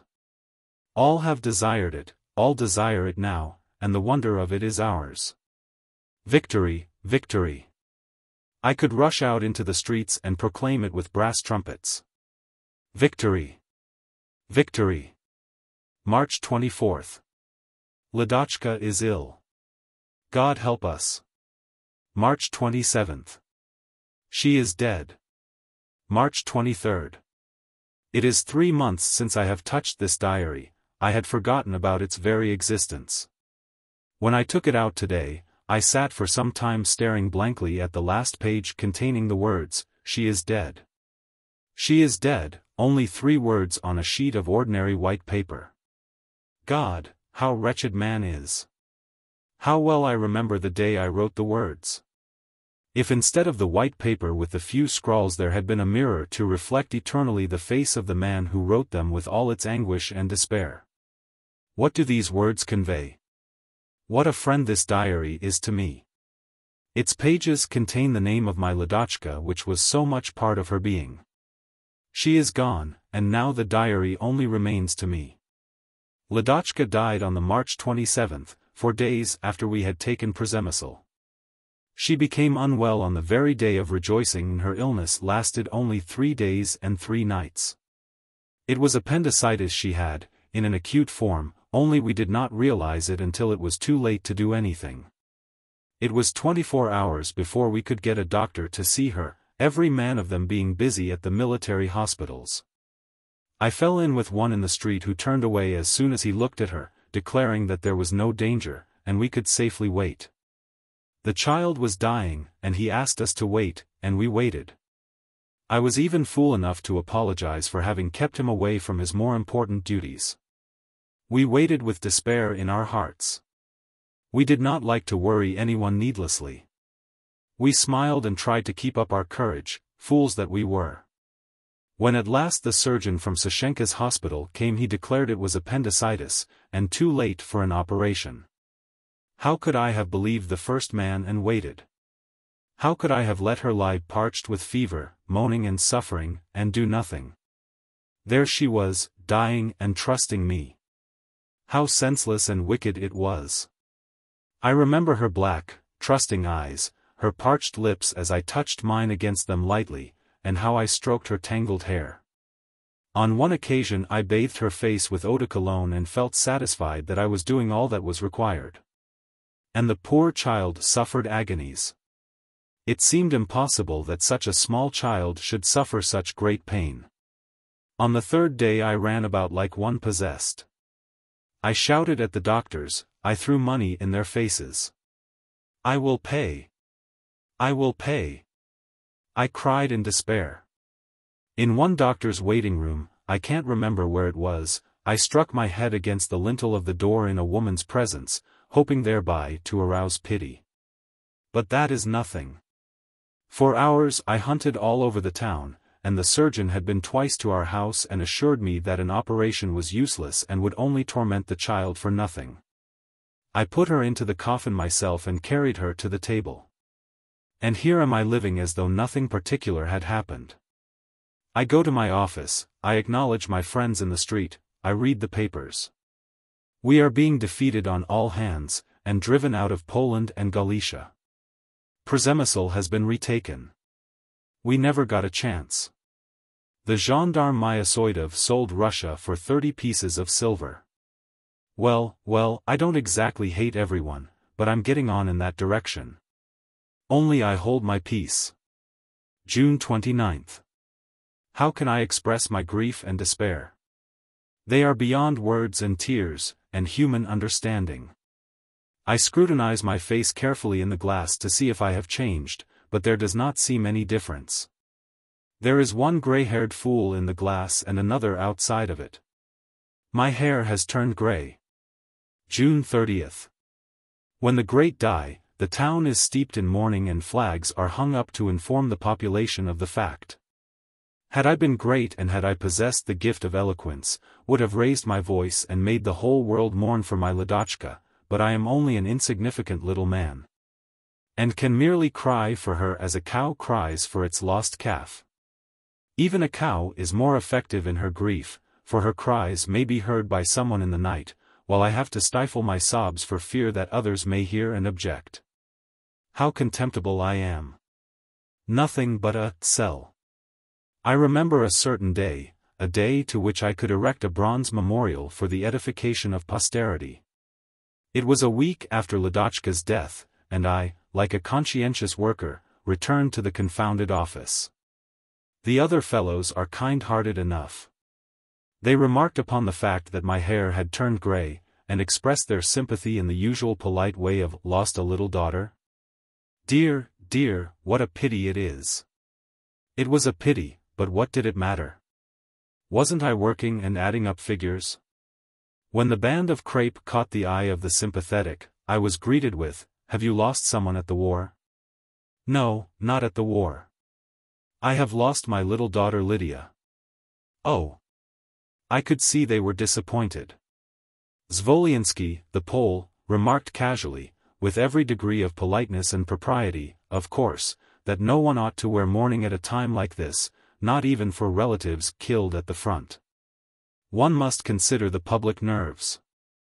It stands to reason that when a man dresses himself up in a smart tie and patent shoes, he doesn't want to meet the spectacle of a gloomy, gray-haired old man in mourning.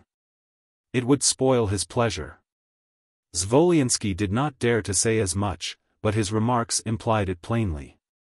If people had no right to wear mourning for those killed at the front, the only dead that matter now, what right had I to wear it for a 6-year-old little girl who died a natural death? Weren't there enough 6-year-old little girls in the world? I was led to understand, though it was gently done, that I had acted inconsiderately in flaunting my grief before the eyes of others. It was as though I had got drunk in the midst of the general sobriety. A casual acquaintance met in the street made me realize this to the full with his exclamation of, "A little girl?" Oh! But do I argue? I have submitted to public opinion and put my band of crepe in my pocket. I must be careful of other people's feelings. As a patriot I have no right to hurt anyone. A patriot or a worm, I wonder? But I hold my tongue. July 3rd. It was raining and I walked under my umbrella, wondering what was the most important of all things. The most important thing of all is to bury. Killing doesn't matter, it will happen sometimes, but to bury is essential. As soon as things are covered up and nothing is to be seen, all is well. What would it be like if the 4 or 5 million who have now been killed had been left unburied? What a stench there would be, and how many torn uniforms. Despair, and no way to express it. Like a fool I can't say what's in my heart. And how long my legs have grown. I can feel how long they are as I walk. Am I going mad? The same night. You may call me a heartless blackguard, a criminal or anything you like, but by God, I am not in the least sorry for our killed. I don't care what happens to our men. I didn't order them to be killed. If men will rend and kill each other, let them, by all means, it has nothing to do with me. The house seems deserted and full of horrors invisible. Last year, at this time, we were in the country, Ladochka was with us and no foreboding of ill. I wonder sometimes when I look at Peter and Jenna, my 2 youngest children, whether it wouldn't be best to tie a piece of cord around their necks and jump off the Troitsky Bridge with them into the water. No one wants them, they are miserable, neglected little cells. They keep on crying all the time. Peter nearly cut his head against the table, and came to me to kiss his bump and pity him, but I can't pity. Poor children. Their mother is in the hospital looking after the wounded, doing her duty. Their father, like Satan, rummages about the streets for peace of mind, and they are left with a stupid nurse and a half-witted grandmother. What an existence! What a strange animal man is. I can make my blood flow with one prick of my knife, but I can't wring a single tear. I can't sleep in consequence, and am frightened of my sofa. I sleep in my study now, on the sofa.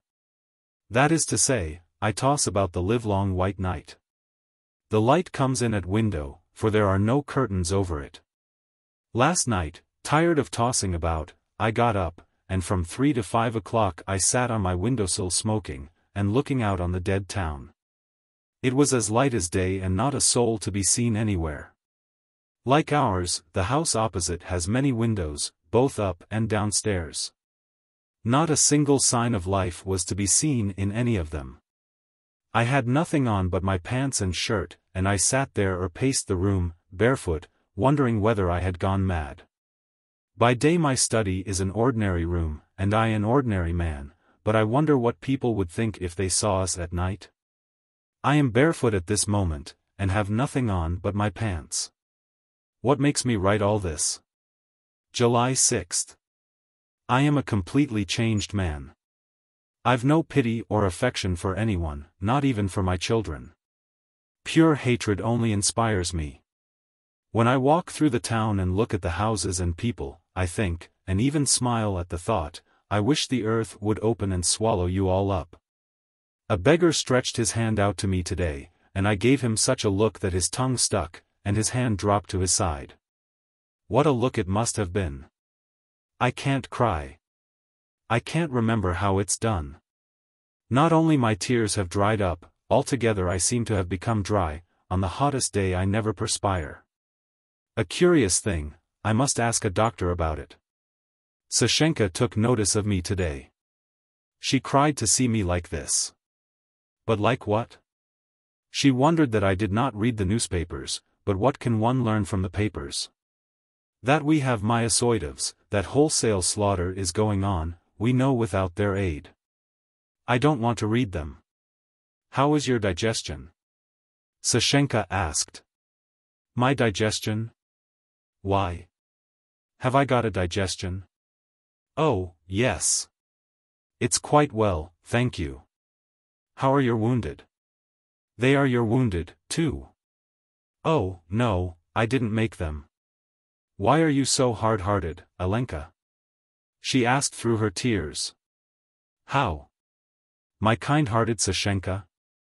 She was annoyed at that and went back to the hospital, not forgetting to slam the door behind her, like a truly affectionate wife. I don't care, only it's not good for the children, and one must think of them sometimes. I can hardly believe I have a wife, we so rarely see each other. She is always at the hospital. A great many wounded arrived on Saturday, so many that there were not enough beds for them all, and some had to be put on the floor. Sasha did not come home that day for the children's bath. This is not the first occasion on which it has happened. Nurse usually bathes them under these circumstances, but that day it came into my head to do Jenna myself.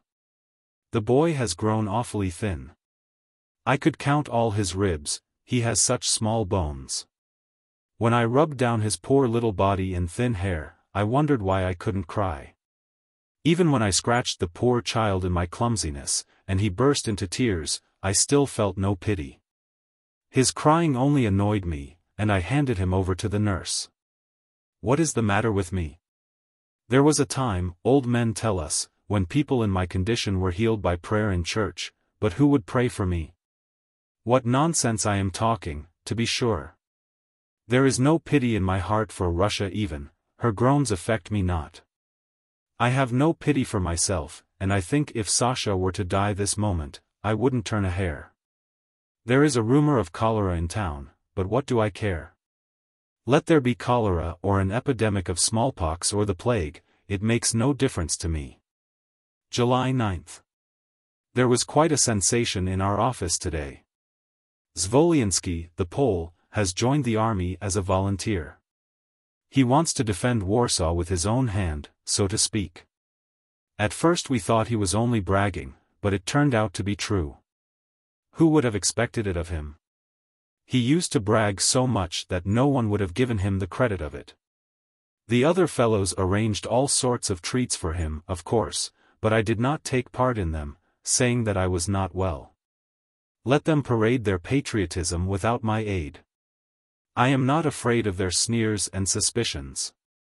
In the private talks I've had with Zwoliński, I've always heard him say, in high-flown terms, that if he did not take part in the war now his conscience would never give him any peace afterwards. Conscience indeed. One can understand his anxiety about Poland, but the least said about conscience, the better. Conscience, you can't get away from it, no matter how hard you try. Conscientious people are to be seen everywhere. They quite alarm a fool like me. To plunder, to betray, to starve children, is all done in the name of conscience. No one can raise any objections. It's war time, you see, and can't be helped. So the war and the tears only serve to make unscrupulous tradesmen and manufacturers grow fat and to build them big houses and motorcars that the public admire. They deserve to be hanged, every man of them, but it can't be done because of conscience. I happen to notice that our poor old mother always conceals her feet under her skirt when she sits down, and I couldn't understand the reason of it. Until I discovered that the old lady's shoes were so worn that her toes came through. Poor soul. When I said to her, "Mother, aren't you ashamed?" Why didn't you tell me, or Sashenka?" She burst into tears. I couldn't get a word out of her in explanation. Some absurd idea of economy of hers, no doubt, that I had upset. It seems so ridiculous to economize and be careful of every farthing when, sooner or later, a farthing saved is sure to find its way into some contractor's pocket. It is worked like a conjuring trick. I bought Mother a pair of prunella shoes and presented them to her solemnly with the due feelings of a benefactor. She burst into tears again, of course, and as I watched them roll down her cheeks, I thought, if only she'd give me one of them. July 16. Andrei Vasilevich, the man who was to have read my diary, was badly wounded, and died in a hospital in Warsaw. All peace to his soul. No one will read my diary now. It is as well, perhaps. I seem to be alone in hell, surrounded by dancing demons and beckoning sinners. What good am I or my diary to anyone? It seems absurd, but my wife has known for a long time that I keep a diary, and has never expressed the smallest desire or curiosity to see it. Writing a diary or cracking sunflower seeds is all the same to her. Even a mouse gets more attention. One hurls a boot at it when it makes a noise. But what right has a little worm like me to attention and sympathy when so many more worthy than I go under daily? It would be a fine thing, indeed, if every little cell doomed to perdition were to begin to howl and object like a full-grown organism. I saw some refugees from Poland in the Morskaya today. Pretty figures they make. July 17. I can't exist like this. I wasn't made for wicked, vicious thoughts, and can find no others in my wretched soul. Sleep has deserted me. I am consumed inwardly by a white flame like a tree that is drying at the roots. I am afraid to look at my contorted face in the glass. I wander about until I am ready to drop and my legs are as heavy as lead, then I fling myself on my bed, and go to sleep instantly. But at 3 in the morning I start up, as at the sound of a drum, and go to my windowsill, and there I sit until 5 or 6, staring aimlessly at the Petrograd night, also sleepless. Horrible light. Horrible night. Whether it's pouring with rain and the walls of the house are soaking wet, or the sun is playing among the chimney pots, it is appalling alike in this dead, motionless town.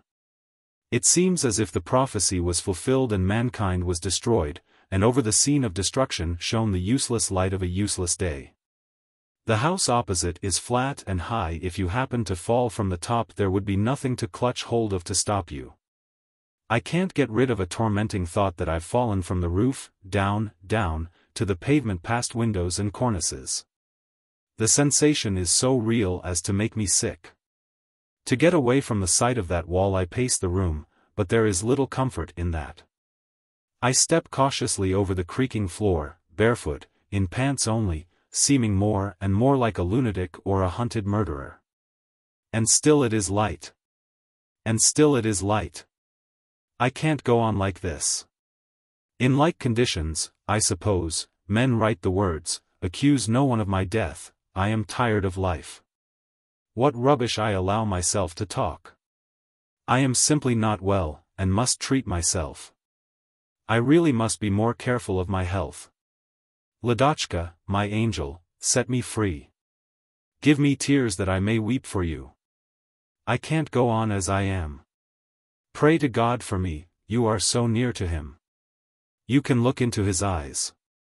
Ask him to have mercy on your father, Ladochka, my darling, my silent angel. Remember how I carried you from the bed to the table, and held you close, oh, so close.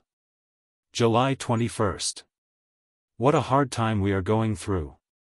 God spare Russia. From end to end of the vast land people are praying for Russia's salvation. I am ashamed to confess in what a vain frame of mind I set out for the Kazan Cathedral, where a public service was to be held. I don't know at what moment I suddenly began to see and understand. I only remember that at first I smiled superciliously and cast my eye about for other clever fellows like myself, with whom to exchange knowing glances. I was horribly annoyed at the pushing and shoving, and stuck out my elbows ostentatiously for the benefit of my neighbors. But when did daylight come? No words can describe the impressiveness of the sight. From every street and alley hundreds of thousands of people were streaming to one particular spot to offer up their common prayers to God. It seemed like some practical joke at first, or a showy parade. But when they came, and there was no breathing space, and still they kept on coming, the solemnity of it made cold shivers run down my back. What does it mean? You asked yourself with a shudder, but no one heard you, and no one replied, and still the people kept on coming and coming. The solemnity and gravity was enhanced by the very fact that no one paid any heed to you, and you paid no heed to them. Your heart began to beat fast. What a vital occasion it must be to bring so many people together so intent for the purposes of prayer. Is it for my small mind to question and criticize? Men were not ashamed to weep. Some even forgot to dry their tears. All restraint was abandoned. How naive the people are. I thought like a fool, as I eyed a robust-looking peasant, a yard porter, or cabman, no doubt, whose tears were streaming down his cheeks. Suddenly I felt a moistness in my own eyes, dry for so long, and I wept shamefacedly, not yet appreciating the value of my tears, and raising my eyes artfully to heaven, lest someone should see. God, how far away thou art, yet how near. I thought. All at once a shudder went through me, and I seemed to be pierced by a heavenly fire. On wings invisible I seemed to soar on high to the white clouds, and from that height I looked down on this land we call Russia. I saw that it was she, and no other land, that was menaced by misery indescribable. It was against her the enemy was marching with fire and bomb. And it was for Russia's salvation, we were praying. Once more I looked at the people, they wept, and I wept with them. They did not spurn me, those near me, but leant trustingly, against my breast. Lunatic. What had I been thinking of before? An intense love for these people came over me. I could hardly contain myself. I could have cried aloud for love of them, I could cry aloud at this moment when I recall the sensation. It's difficult to express what I felt. Though only a few hours have gone by since the great moment, I cannot see Russia as I saw her then. She is only a map to me now, yet then I had seen and known so clearly. I do remember, I suppose, but I cannot express it in words. Oh, God, save Russia. Spare her, foolish as she is. I ought to leave off now, but the tears will come, and why shouldn't I let them? Yesterday when I got home and saw Mother wiping Peter's nose with her trembling hand, I remembered Pavel, and, unable to contain myself, I sobbed aloud like a child. I fell on my knees before Mother and kissed her wrinkled, aged hand. Nurse was there, and she, too, could not keep back her tears. How guilty I feel before all decent people. I had good reason to cry. I must stop now or I shall become unintelligible. My thoughts come so quickly. Let them come. The same night. Once more I can't sleep. My heart is filled with anxiety. I am shivering with cold. I am still thinking of Russia. Man is not slow to utilize his experiences to his advantage. There is something very subtle about it.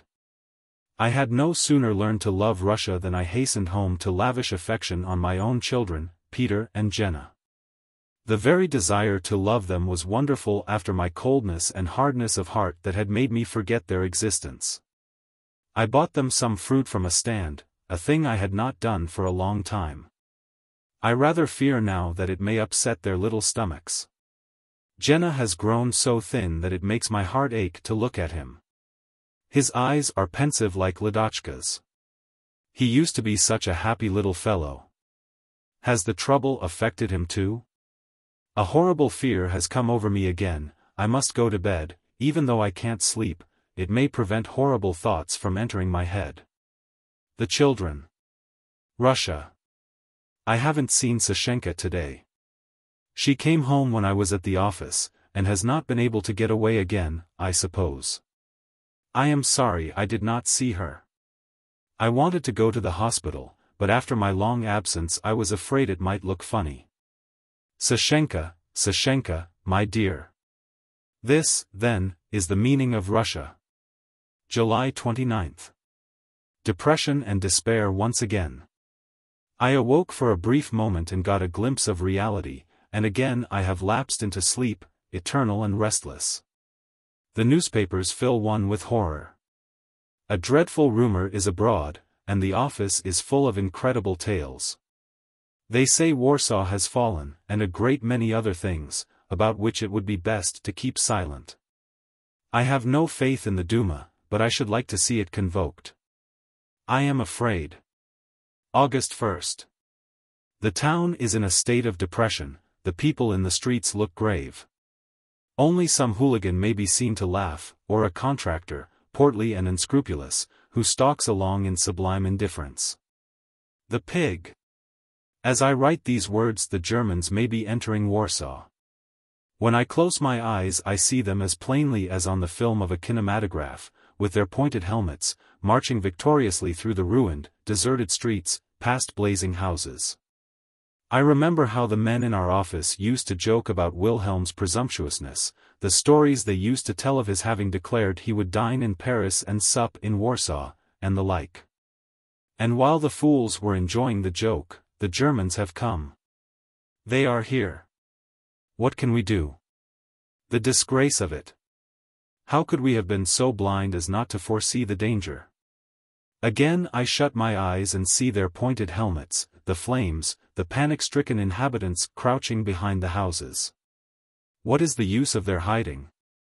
Supposing it were not Petrograd where I sat writing in the dead of night, but in Warsaw, with the Germans marching across the bridge, entering the town. Horrible thought. A loud knock comes at my door, and a German walks in and looks about him, strutting from room to room as though the place belonged to him. He questions me with a rifle in his hand, and keeps from shooting me down only out of a feeling of charity. How would I look into his blue Teutonic eyes? Would I smile to him, out of politeness only, of course, but would I? No. I shall not sleep tonight. August 8th. The Duma has met, and the sittings are in progress. I pray for fortitude when I read and reread the reports of the terrible speeches. I devour each sentence with my eyes. There must be some mistake. It can't be that there are no shells. No shells.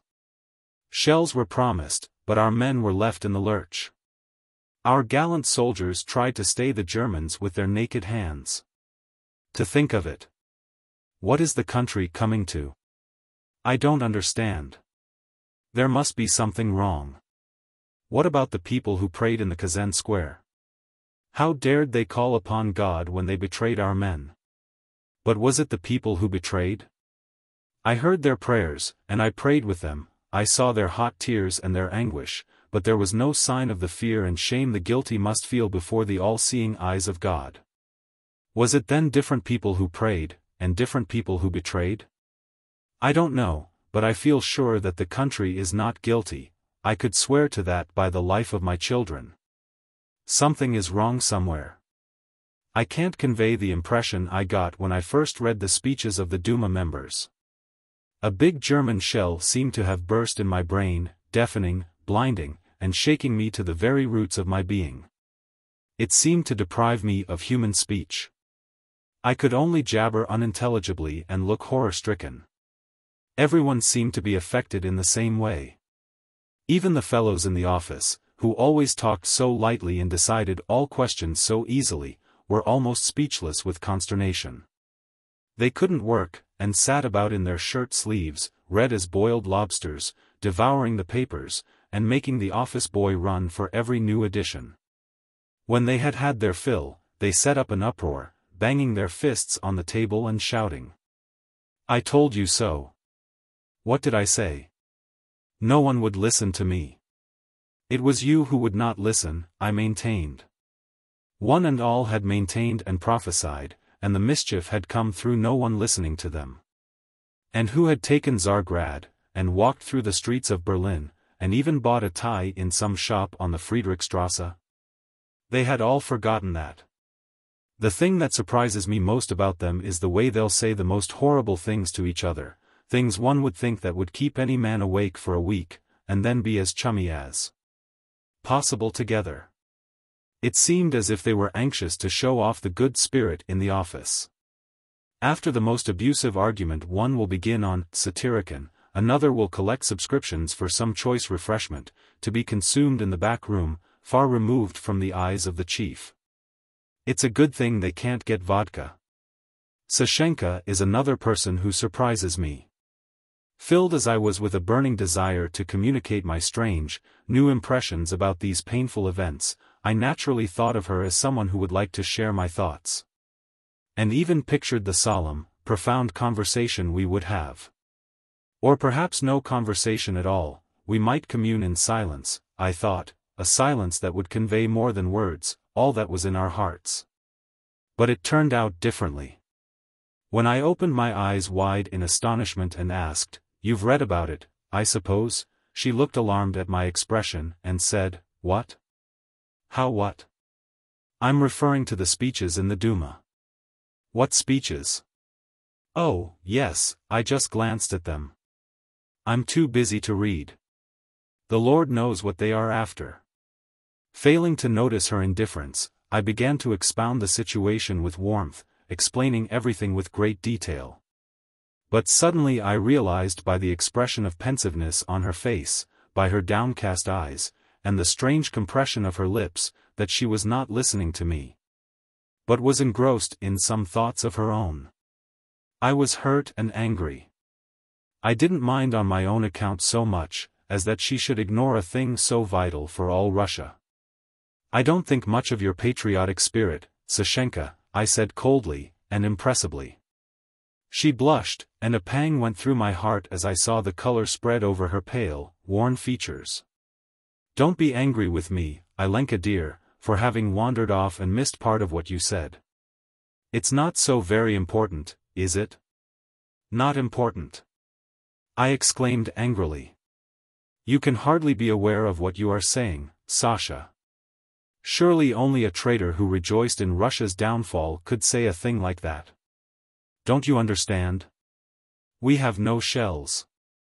Aren't you sorry for our poor, patient, unarmed soldiers whom the well-armed Germans can defeat with a smile on their faces?" She was impressed by that. Her eyes opened wide, and she said with alarm in her voice, "It is dreadful, but what can we do? That's what everyone is trying to decide, and you say it is not important." "It's horribly important, Sashenka. It's so important that it makes you go mad to think of it." At that point someone came from the hospital to fetch her to attend to some man who had both arms amputated, and refused to eat unless Sashenka fed him. She instantly forgot everything, and with a guilty look, she gave me a hasty kiss on the ear, and whispered, "Don't be angry with me, dear, I can't," and she was gone. What couldn't she? September 11th. An unexpected thing has happened. Nikolai, my brother-in-law, who appears to be in Moscow, sent me a polite letter, offering me money. It has taken him a whole year to remember his mother, and now he proposes to take a share in supplying her wants. He never mentioned Sashenka or Pavel, or little Ladochka. His letter sent me into a fury, and I wrote a reply that he won't be in a hurry to forget. I didn't want to bother Sashenka, so I never said anything to her about it. The blackguard. I knew he had been contracting lately, and made about 1 million. I heard about it from the fellows in my office. 1 million. We know the things necessary to make such a sum. And this unscrupulous traitor, in the largeness of his heart, offers me one of his 30 pieces of silver. No, Nikolai, I would sooner starve than touch a penny of your money. Your filthy lucre is tainted with blood, you could never wash your hands clean again when you had touched it. It doesn't become your mother to live on your contaminated money. She has lost a dearly beloved, honest son at the front. God! Why dost thou let the weight of thy anger fall on the weak? Wreak thy vengeance on men like these, the rich and the strong, the traitors, the liars and the swindlers. How long will they be permitted to mock at us and show their golden teeth, riding over us in their motorcars with derisive laughter. They are so shameless in their security that it drives one mad with despair to think of one's own impotence. When you remonstrate with them, they smile. When you try to make them see the disgrace, it amuses them. When you entreat and implore, they laugh in your very face. After robbing and betraying the country, they sleep soundly in their beds as on the softest pillows of eiderdown. It makes one's blood boil to think that no punishment awaits them. It is not right that blackguards should be triumphant in this world. It takes away respect for honesty, it kills justice, it makes life meaningless. It is blackguards like these against whom we ought to declare war, and not break each other's heads because one man happens to be a German and another a Frenchman. Mild as I am by nature, I would be the first to take up arms in such a war, and would delight in sending a bullet into one of their brazen foreheads. What's the good of patience? Nikolai's letter has stirred my blood. And why did my Ladochka die, my poor innocent child, eternally and beloved, divine flower from thy garden, O Lord? Was she an ill-gotten million to be snatched from my beggarly? It's horrible, horrible. Many are the people who are cursing in torment as I am. Perish, miserable worm, that's all you're good for. Perish, and then you can rest. Have not enough of you dementives perished cursing, to be sure, and crying aloud in the hope that justice might be done, and the golden crown set upon their brows? But who bothers about them now? They have perished, and there's an end of them. August 12th. I follow the speeches in the Duma carefully, and each day I seem to ascend higher up a mountain that opens out new visions before me. And what horrible visions they are! The Germans are still in possession of Warsaw and advancing steadily. When is this alarming advance to stop? Our military experts declare that they cannot come beyond the forts of Vilna and Grodno, before whose impregnable walls they will crumple up. Ought not this to reassure us? But I am not reassured. I seem to feel their physical nearness and never turn a street corner without an absurd fear of seeing a German come rushing out. How clearly I see his German face, and spiked helmet. I can almost hear his insolent Teutonic speech. God forbid that it should come to pass. Talking of visions, they make one's hair stand on end. Why am I small and insignificant? I am honest enough, how is it I didn't see and understand? Why did I trust as idiotically as a bewitched ass, if one can use the expression, when the country was in danger? The country in danger, what appalling words! What use am I to the country? Any horse is far more useful than I, for all my wretched honesty. Wretched is the very word for it. God save Russia. The words are heard on all hands, even among the skeptical fellows in the office. Supposing God refuses to save her? Supposing God were to say, perish with your Myosoidovs, since you are so stupid and corrupt. Should we have to go under? I shudder at the thought. I can't admit it. I will fight against it with every ounce of strength I possess. And my heart is cold and apprehensive and desperate. What can I do? The country needs Samsons and heroes, and what kind of a hero am I?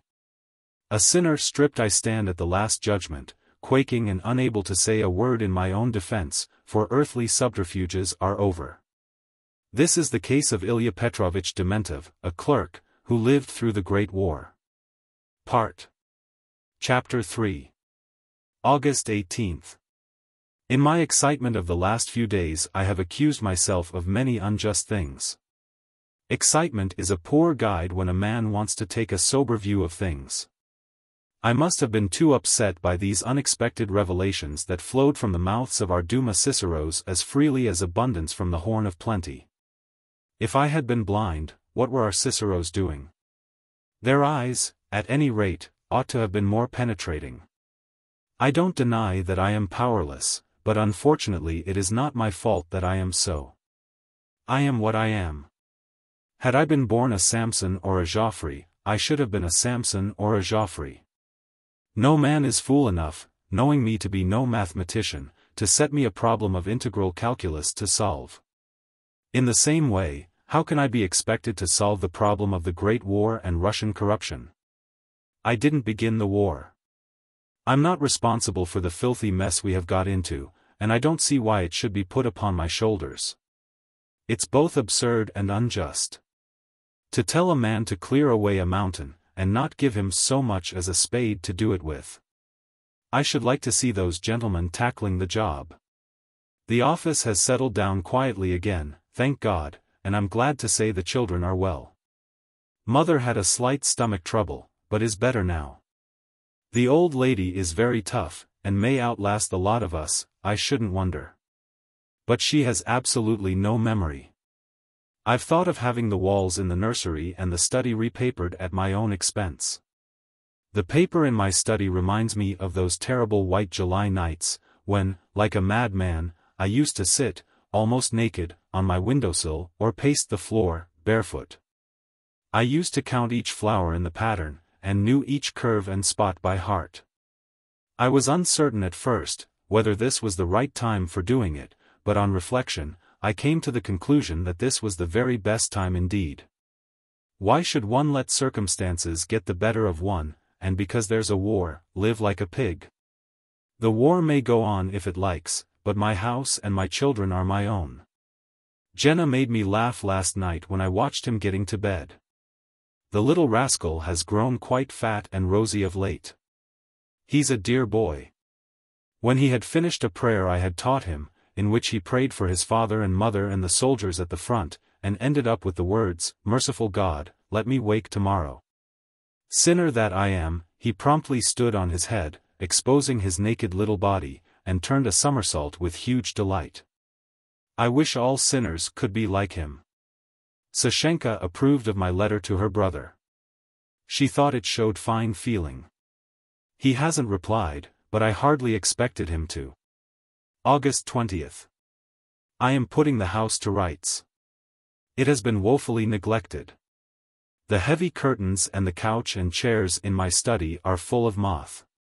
Just to make a change, I have shifted the furniture and converted the dining room into my study.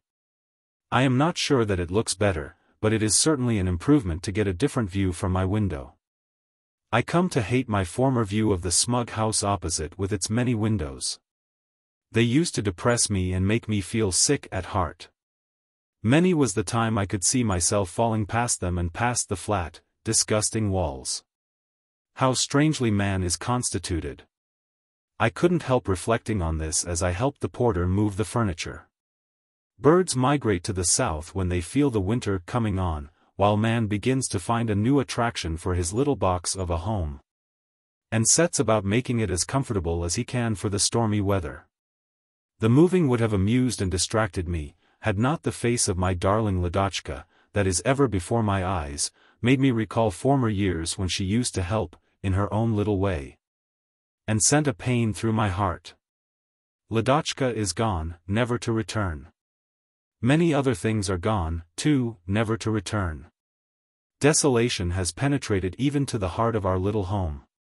I was obliged to give up all thoughts of repapering. The cost of living has risen to such a degree as to make a poor man look with apprehension at the future. Bread and fuel. But why should I fill my diary with the prosaic details of everyday life? Dear, dear, the war is proving a monster, indeed.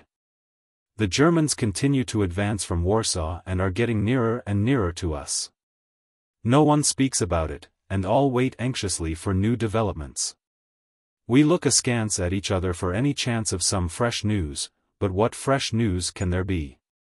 Even the Germans, it seems, know nothing, and no one in the whole world knows or understands. The world is turned upside down. August 21st. Kovna has fallen.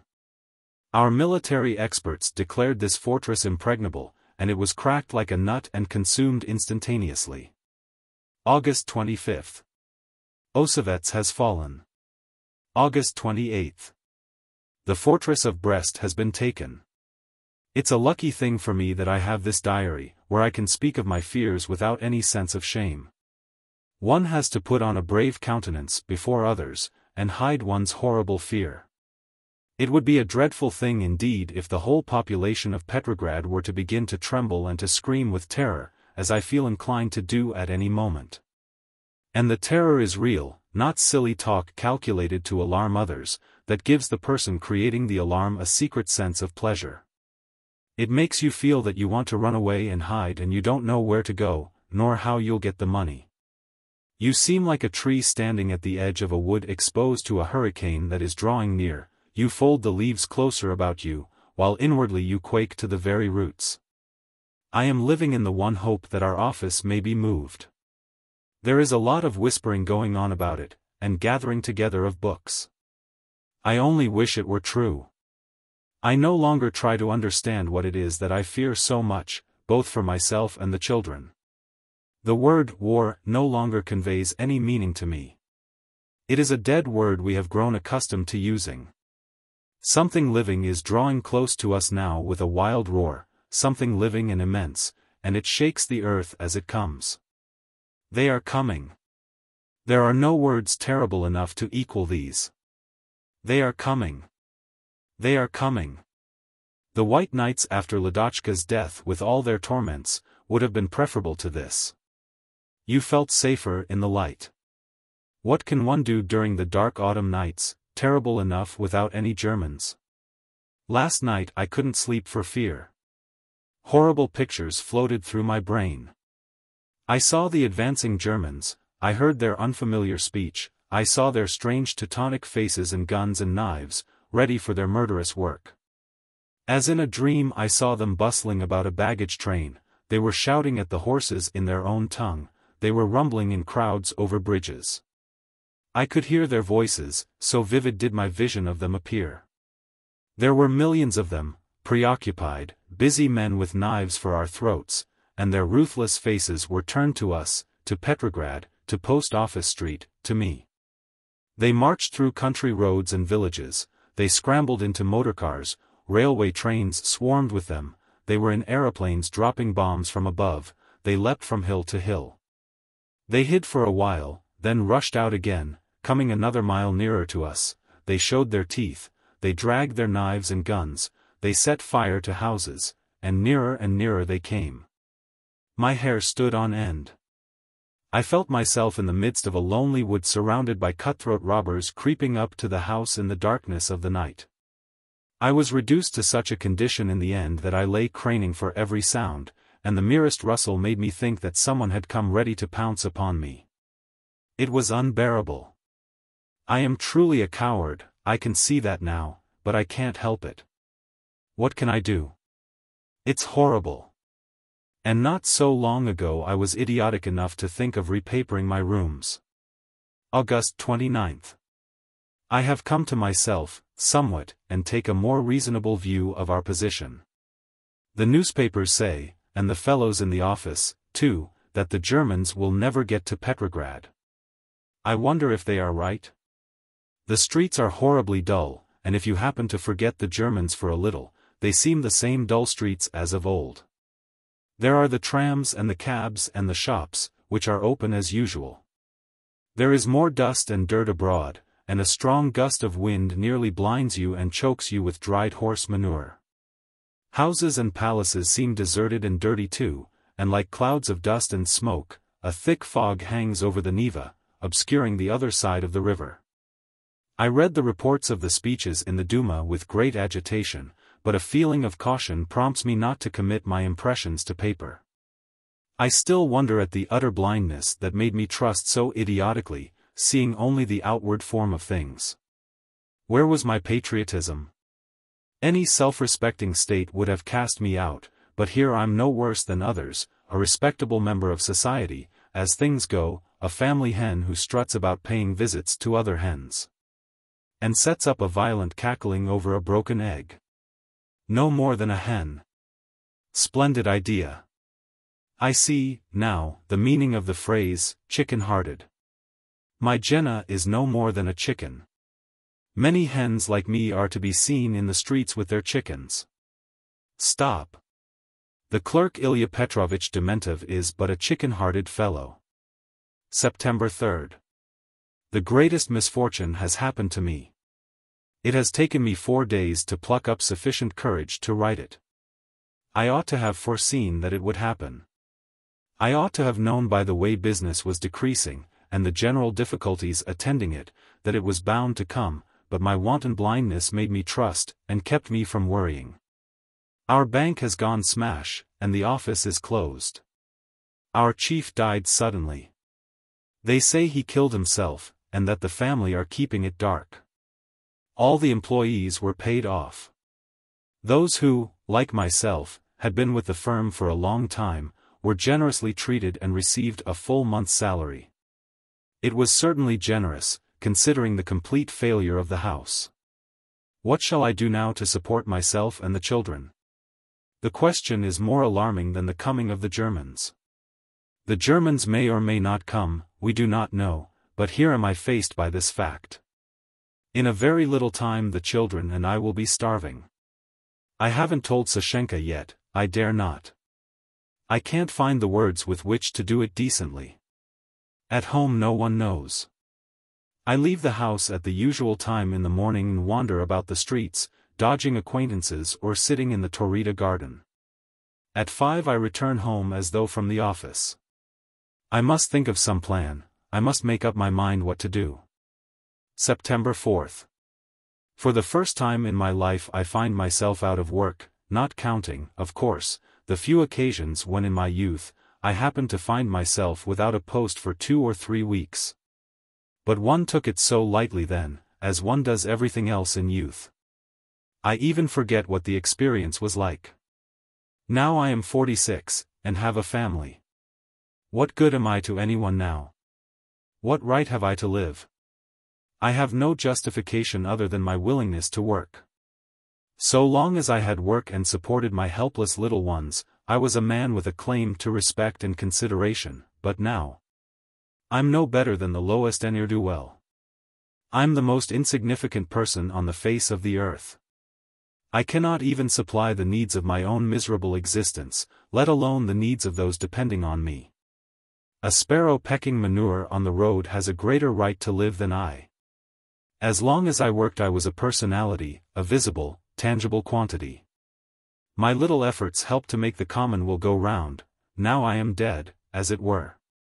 I am no more than a ghost among the living, though to outward impressions alive. What a horrible condition to be in. My voice even has changed, and assumed an ingratiating quality it used not to possess. My walk has become slouching and cautious. I seem to be tiptoeing through the house, the only person awake, trying not to disturb the others. If it were not for the fact that most people were a little unlike themselves just now, Mother would notice that it was only the ghost of my former self that went and came each day. I act very cleverly in Sashenka's presence not to let her see anything, but we so rarely meet now, I do my best to avoid her as much as I can, on plea of pressing work. I know that I'm not to blame for what has happened, I'm only the victim of circumstances, but that is small consolation. No self-respecting man could find consolation and satisfaction in the thought of being a victim. The more I think of it the more I hate myself for my inefficiency and limitations. My life hangs on the merest thread that any casual person can break at his will. What have I accomplished to sit calmly with folded arms? Where are the indelible traces of my personality, the fruits of my labor? Some chairs and tables, a few garments, 2 children, is the sum total of all my achievements. But what am I saying? I have chests of drawers, down pillows, 400 rubles in the savings bank, a lottery ticket in my pocket with which I stand the chance of winning 200,000 rubles. It would be both interesting and instructive to make a complete inventory of the things I have acquired by my own efforts during the whole of my life. It's overwhelming and shameful to think what little there is. I can't stay in this flat for more than another month, and then. Poor children, what a wretched father you possess. September 7th.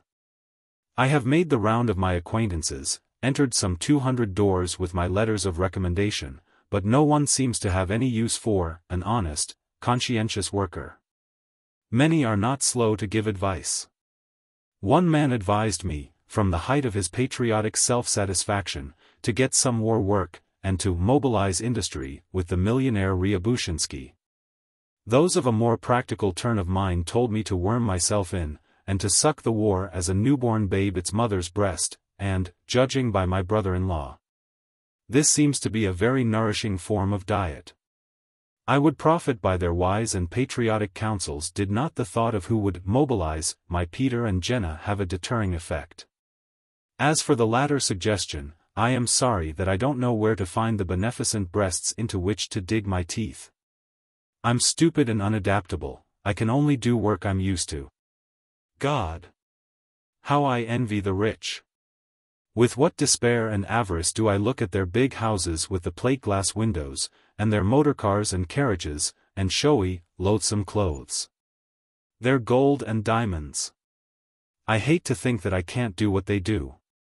Since all are plundering, why must I starve for some empty word like honor, which people only laugh at, if they think of it at all? September 8th.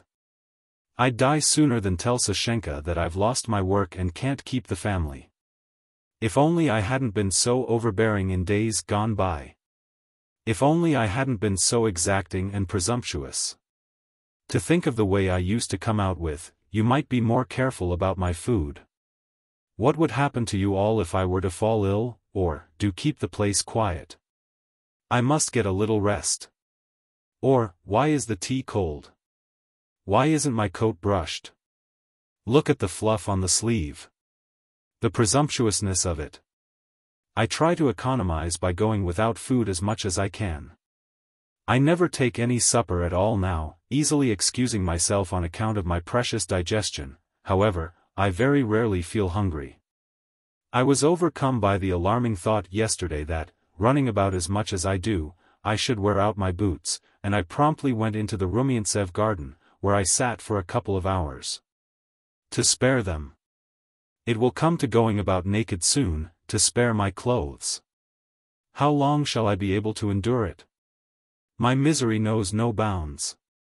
Every sensitive spot in me has been pierced by the thorn. When I try to picture my heart it seems like a lump of stringy sausage made of dog flesh, rather than the keeper of lofty feelings and desires. What have I done to deserve it all? Why must I bear this inhuman pain? To make sport of a man like this? How long will my patience last? Why must I cringe and scrape? Am I a coward? As I wandered through the square yesterday, gazing at the dusty pavement, bestrewn with cigarette ends, at the trembling leaves on the trees, at the houses on the other side of the river, the thought suddenly occurred to me that, did I but choose, I could join my darling Ladochka in a few moments, my dear, eternally beloved child.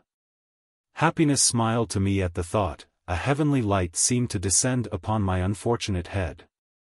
I was, for the moment, rich and free, the richest and freest being in the whole world. Why do I go on struggling against odds? Why am I careful of my boots, like a respectable pauper, when freedom and happiness are so close at hand in the deep, fastly flowing river? September 9th. There's nothing to say. September 10th. On the advice of a former fellow clerk, who had managed to get himself a job with an army contractor, I set out to a certain café on the Nevsky, where businessmen were known to gather. Luck would depend entirely on an easygoing, self-confident manner. I should have to tell a few lively stories, introduce myself to people, and then worm my way in. It turned out quite differently, though. I told no stories, nor could I put on a self-confident manner. I merely smiled, in the hope of attracting some sympathetic eye. I ordered some tea and a meat pie in an offhand way, and when they were brought to me, I lapsed into a stony silence. I seemed to lose the power of speech. I was stunned by the voices around me, by the alertness of the men to whom they belonged. It was a sight to see them walk in and roll their eyes about till they settled on the individual approaching them. They would be seated together in a moment, smoking and chatting like veritable old cronies, abusing each other one moment, and ready to fall on each other's necks the next. Though their talk was sufficiently loud and communicative at times, it was difficult to gather what they were driving at. One thing, however, seemed clear: something was being bought and sold, someone was being robbed, ruined, or betrayed. That was the way the money was made. They hadn't an air of money about them to look at. Most of them were shabby, only 2 wore real diamonds in scarf pins, studs and rings, the rest wore imitation ones. Their pocketbooks, however, which most took out now and again, were all fat, and stuffed not with common paper, but with banknotes. The sordidness may have been a matter of form, the livery essential to these men's service. Disgusting crowd. I will say frankly that I set out to the café with my mind fully made up, and without any moral scruples. Had one of them said to me, "Look here, Ilya Petrovich, we want to break open a safe tonight," or, "We want to counterfeit money, will you join us for good pay?" I should have accepted the commission without the smallest hesitation. At any rate, that is what I thought, but when I had been sitting there for an hour in stony silence, looking at their ties and faces, their dirty finger-nails and diamond rings, I was filled with a loathing towards these men, not so much to what they stood for, I had no clear knowledge of that, as to the men themselves, to the infamy in their faces. Horrible crowd. I was so struck by a certain black-mustached man among them that I forgot, for a time, the hopelessness of my own position. He was not old, robust and strong, and the only one among the rabble who was well-dressed. He held himself with a calmness and dignity that inspired awe. He listened more than he spoke, smiling now and again, and refused to shake hands with a grubby man who approached him. Neither the man nor anyone else paid any heed to that. It was taken as a matter of course. Once he let his black eye fall on me, cruel and indifferent. And, knowing him by instinct to be the rogue and swindler he was, still felt the servile impulse to incline my head in an ingratiating way. I don't suppose he noticed me, or if he did, he must have soon sized me up at my true value, and turned his attention to someone else. He allowed no one to pay for his tea when he got up to go. But 5 men followed him to the door, deferential even to his back. I learned afterwards from the remarks of the others, that the man had made several millions. 3 or 4 was the figure mentioned, but even if half had been exaggerated, it still left the sufficient sum of 2 millions. I thought of the man for the rest of the day after I had left the café. What had he done to earn 2 millions? What robberies and treacheries did they represent? What manner of man must he be? What kind of soul must he possess to be so calm, to fear neither the bloodshed, nor God, nor the devil? I found it hard to believe that he was made of the same stuff as myself. I marveled as I tried to recall his face, his powerful, robust figure, his calmness. I compared him to Mother during dinner, Mother who grudged herself every morsel she ate. I tried to recall Pavel, and the awful moment when informed her of his death, and still more did I marvel at the mysteries of human life. No amount of reflection on the rights and wrongs of it could have so completely killed the desire to take my share of the plunder as the sight of that man. To be a big rogue, you must be born a big rogue, and I haven't the quickness, the ease of manner, nor lightness of heart to make a small one. It is given to some men to possess millions, to others a conscience, a truly wise division of wealth. September 11th. I've had a fit of extravagance. I enjoyed my supper. Earlier in the day I went into Elisyev's and, throwing a ruble on the counter in the lordly way of a man who possessed 4 millions, I asked for a pound of Moscow sausage of which Mother and the children are very fond. Why shouldn't they enjoy a good meal for once, and think kindly of the man who was able to supply it? I bought 2 pounds of choice sweets, and 2,000 cigarettes, which I took to Sashenka for her soldiers. I received her tender kiss and thanks without the smallest qualms of conscience. I hadn't courage enough to rob in the café, but didn't mind robbing at home. Despite the satisfaction of a hearty meal, I am filled with remorse at this moment, as though I had indeed committed a robbery in the highway. A full stomach, however, is stronger than remorse and conscience, and I soon began to yawn with the callousness of a millionaire. This is the first time I have felt sleepy since I lost my work. September 12th. I did not sleep, however, even though I did feel sleepy. I no sooner got to bed than all desire for sleep left me. I lay tossing about or smoking the whole night trying to think of some honest work I could do. A waiter in a restaurant seemed to me a possible idea, or a tram conductor since men were scarce now, but with morning and the sun, I realized the futility of it. How could I do a waiter's difficult task with my poor health and inexperience? Such work was not for me. September 14th. I am getting to know Petrograd as well as a tourist or a philosopher. I spend hours staring at monuments as though I had never seen them before. I try to understand their symbolic meaning. I inspect the palaces and new buildings. I am quite stirred by good architecture. With the greatest interest did I walk round the new Turkish mosque near the Troitsky Bridge, to get a good view of it from all sides. I felt as though I were traveling in the Far East. I had my lunch on a bench in the square, and meditated on the many different religions.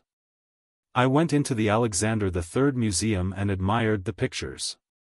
Acquaintances, only, I can't bear to meet, and disappear down a side street when I catch sight of one in the distance. About the doings of the Germans I only learn from the staff bulletins on the public notices. I never buy any newspapers now. To judge by people's countenances, things are going badly with us, and the Germans are still advancing. I don't know how it will end, and I care very little. My own end will come first. It escaped my notice, somehow, that on the 3rd of the month Grodno was taken. A ghost among the living, I abandon myself for hours together to ghostly reflections. I can see life as an outsider. I seem to get a bird's-eye view of it from above. I philosophize, mentally I arrange the affairs of men and governments. The rumbling motor vehicles, the burdened horses, the tense activity made me realize why there was a war. A man wants to possess more than his fellows, that is why we have war. And I approved of his desire. With a curiosity the living would not understand, I study the plan of the town. I like to know why it is laid out in roads and streets and squares. I can see the full importance of the tramway. I like the look of the block of flats and the porters. I like the stone quay. I saw the Okta Bridge open to let a steamer pass one day, and I liked that, too. I like the bustling crowds at the railway stations. I never miss going to them every day. Nevertheless, I wouldn't mind if the whole thing collapsed. It would be an interesting spectacle to watch. I try to picture the flames and the ruins. The town would look very flat when it was over. I saw 2 aeroplanes in the sky today from the Krestovsky Island. One made a circuit round the edge of a large cloud. Mentally I was up there flying with them, not without a sense of pleasure. I take a very lordly view of life, on the whole. I mean this in all seriousness. At times I am in the best of moods. I don't mind how much money I spend, and buy presents and sweets for the children in the most lordly way. I took another basket of fruit to Sashenka, and gave it to her very gallantly. A lord, indeed. September 16th. The town is in a ferment like a disturbed ant-hill. Voices are raised loudly in altercation. The Duma has been dismissed. Our only hope was in the Duma. How bold the citizens of Petrograd have become all at once. They shout things out in the streets they would have been afraid to speak of in a whisper in the privacy of their own bedrooms but a short time ago. Trouble is feared. With the murmur of discontented voices in my ears, I think, it's all very fine, my brave fellows. But what has it to do with me? From sheer lack of something else to do, I went to the Taurida Palace. It looked just the same as on any ordinary day. A small crowd of us stood watching the members coming out. There seemed nothing unusual about them too. They were men like other men, only a little grave and satisfied, perhaps, that it had fallen to their lot to participate in such a great historic event. To be dismissed in the hour when the country was in danger.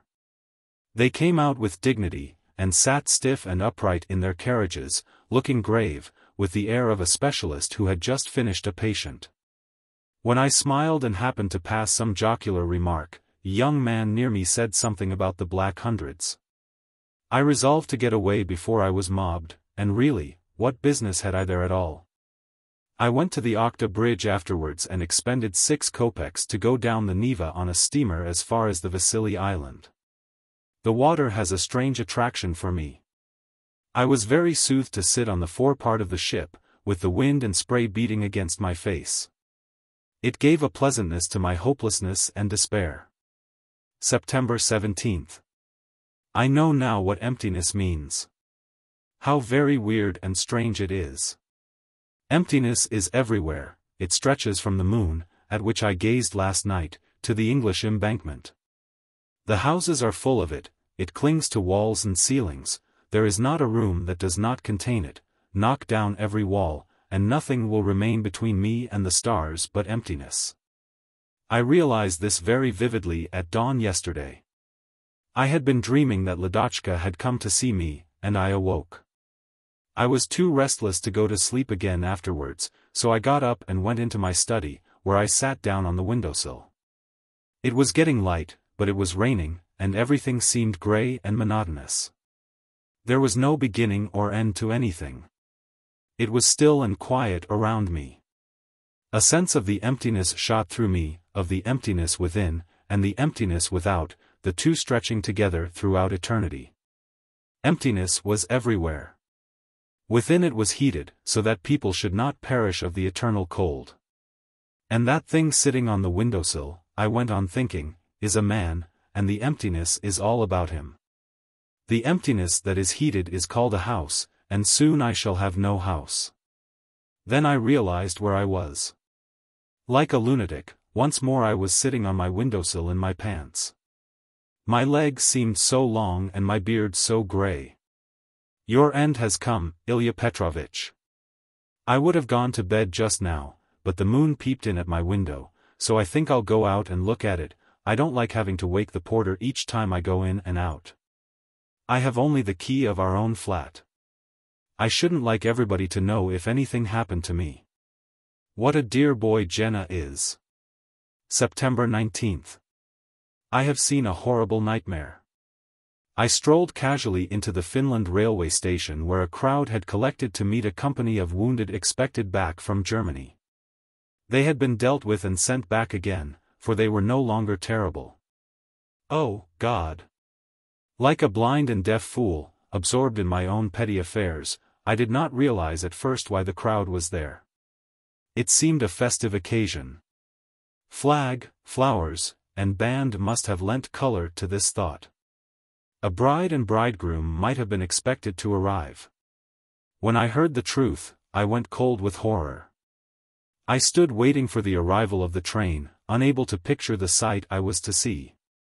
And when they arrived, and men without arms and legs were carried out, and the blind and the halt hobbled along, and the band struck up in honor of the warrior's return, my heart melted within me. And I wept with the rest of the crowd. When I shut my eyes, I could not hear the sound of voices, I only heard the sound of feet and crutches along the platform, and the strains of the music. I couldn't understand what was happening. I understood no better when I opened my eyes. In bright-colored shirts of blue and red they came, as gay as bridegrooms, but their arms and legs were gone. Were these, then, the new bridegrooms of Mother Russia? Who was I to look at them? What a picture they made when they were seated at the table where a meal had been prepared for them. The tears rolled down their cheeks and salted the bread of their native land that they were eating. How weary their faces looked. They seemed as dear and familiar to me as the face of an old friend. Speeches were made to welcome them home. And as I stood watching a blind little pockmarked man near me, who couldn't carry his spoon to his mouth, I felt that the earth ought to open and swallow me up. At that moment a young officer caught the eye of one of his men, a little fellow who had lost an arm. The officer came up, and the two smiled to each other, and when I saw that smile I could endure it no longer. I turned away, and pushing my way out of the crowd, I walked over to a remote corner of the station, and prostrated myself 3 times to the ground. Ah, my bridegrooms in bright-colored shirts! How heavily do the wedding crowns rest on your brows, and how burning hot are the wedding rings that will join you forever to your native land. Forgive me, a sinner and outcast. September 20th. Sashenka, my dear friend, from the short letter you will find on the table, you will see that you must seek for the explanation of my death in this diary. Read it carefully, my dear, read it in a friendly spirit, and you will understand, and perhaps approve of my resolve to quit a life where I was so superfluous, and where I suffered so much. I know you love me. I have a sacred belief in your love. I will carry this belief to our dear Ladochka in her solitude that I am soon to join with so much joy and gladness. Yes, with joy and gladness, Sashenka. Don't worry yourself with the thought that I died suffering, that I died in terror. I am glad to cast off this wearisome life. I am but a weak creature, Sashenka. For 3 weeks I have kept from you the knowledge that I have lost my work, and that we were faced with starvation. I was ashamed to confess my inefficiency in the battle of life. Another, a stronger man, would have got out of his difficulties, and found himself some other work, but I couldn't. What was the good of me? To live on public charity I have no right and no desire to do. There are men who have more claim on the public than I. I saw a company of wounded arrive at the station yesterday, and the bitterness of their lot made me weep. These are the men the public must help. As for you, my sad beauty, my heart of gold, I am no longer a young man, and my person could not have been attractive to you. It was only your goodness of heart that induced you to love me. When I am gone you will be free, I only stood in your way. I was but a poor husband to you.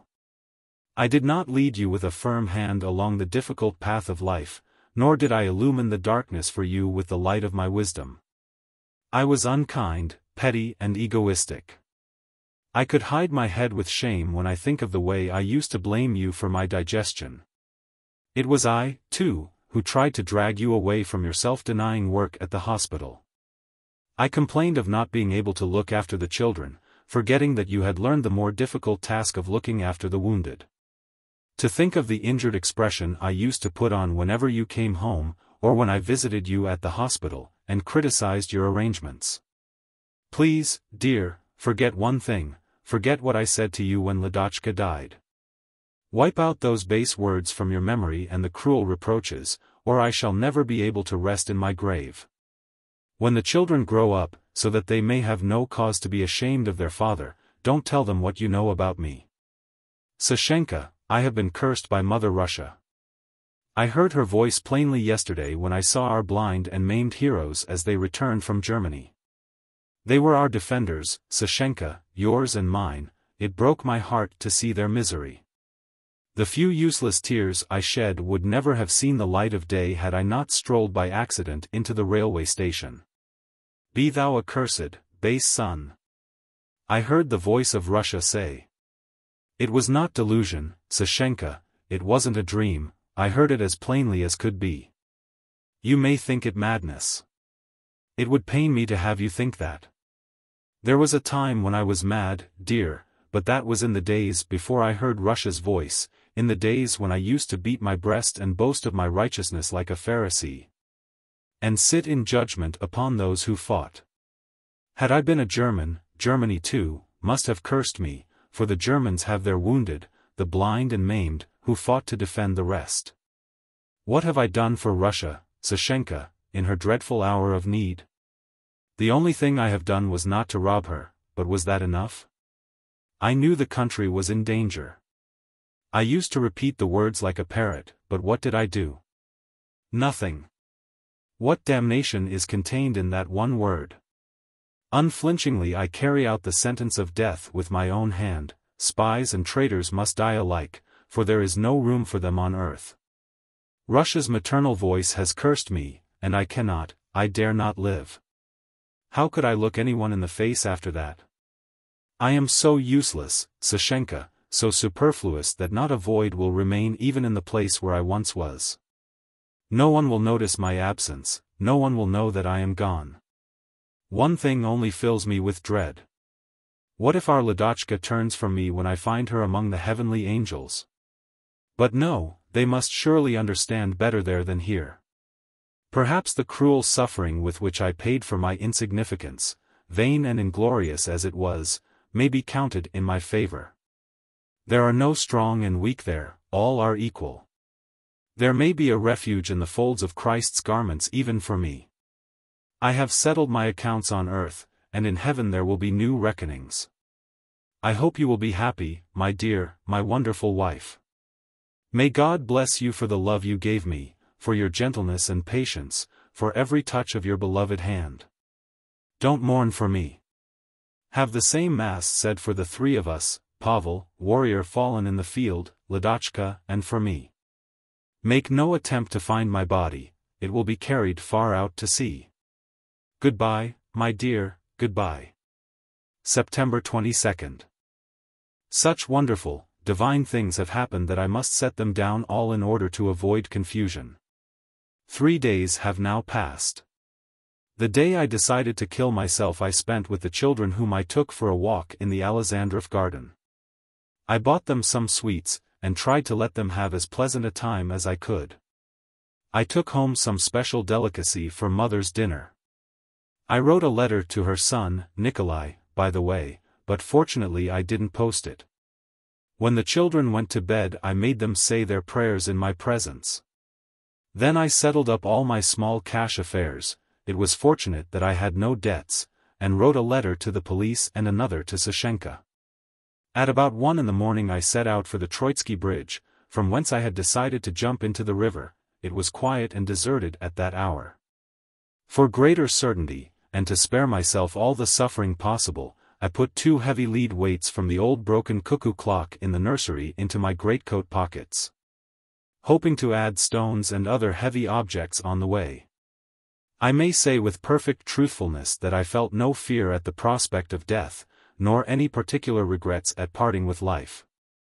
The few tears I shed when writing to Sashenka were merely formal ones. I wondered mostly as I went along what my dear ones would do when I was gone, and how they would live. I saw that they might be better off without me, perhaps. Fatherless children have more right to expect help. I counted, too, on Sashenka's brother, Nikolai, to whom I could not have appealed personally. With these thoughts I passed Moshkov Street, and was brought face to face with the dark, lonely river. The night was dark and clouded, the Peter Paul fortress, on the other side, was hardly discernible. A faint light glimmered dimly, the lantern at the fortress gates, no doubt, and near there, in the darkness, the river seemed as broad as the sea. Suspended over the river, to the right, were the steady lights of the Troitsky Bridge. Close by, it was still and deserted. At last, I thought, hugging the cold weights in my pocket, and my face was bathed by the fresh moistness of the water whirling silently round the stone parapets. There is no need to hurry. I will stay here for a while. It was then that the extraordinary thing happened to me. I can hardly explain it in words. I'm not a fool, on the contrary, I have a good deal of common sense. There are some things I do not see, others I do not know, still others I do not understand. There is so little time for the understanding, busy as one usually is, but never in the whole of my experience, have I ever gone in for prolonged, concentrated thought. At that moment, however, a change took place, I seemed to be transformed, as in a fairy tale. 1,000 eyes and ears seemed to have opened in me, and prolonged concentrated thoughts filled my brain. Motion was impossible. I had to sit or stand, but I couldn't walk. I forgot all words, I forgot the very names of things. Thoughts so big and vast took possession of me that each seemed large enough to have embraced the whole world. I cannot describe the condition. My first realization was the sense of my manhood. I was the inner meaning of the words, people, mankind, man, such as I stood there with my greatcoat, lead weights in my pockets, thinking those thoughts by the flowing river. In the silence of the night. And the other people, where were they? I thought, and a vision of all the people in the world floated before me. What difference was there between the living and the dead? Where do the dead go to? Where do the living come from? And again my thoughts seemed immense, never-ending. And I saw all the living and the dead, and all the people who were to come, and there were numbers and numbers of them.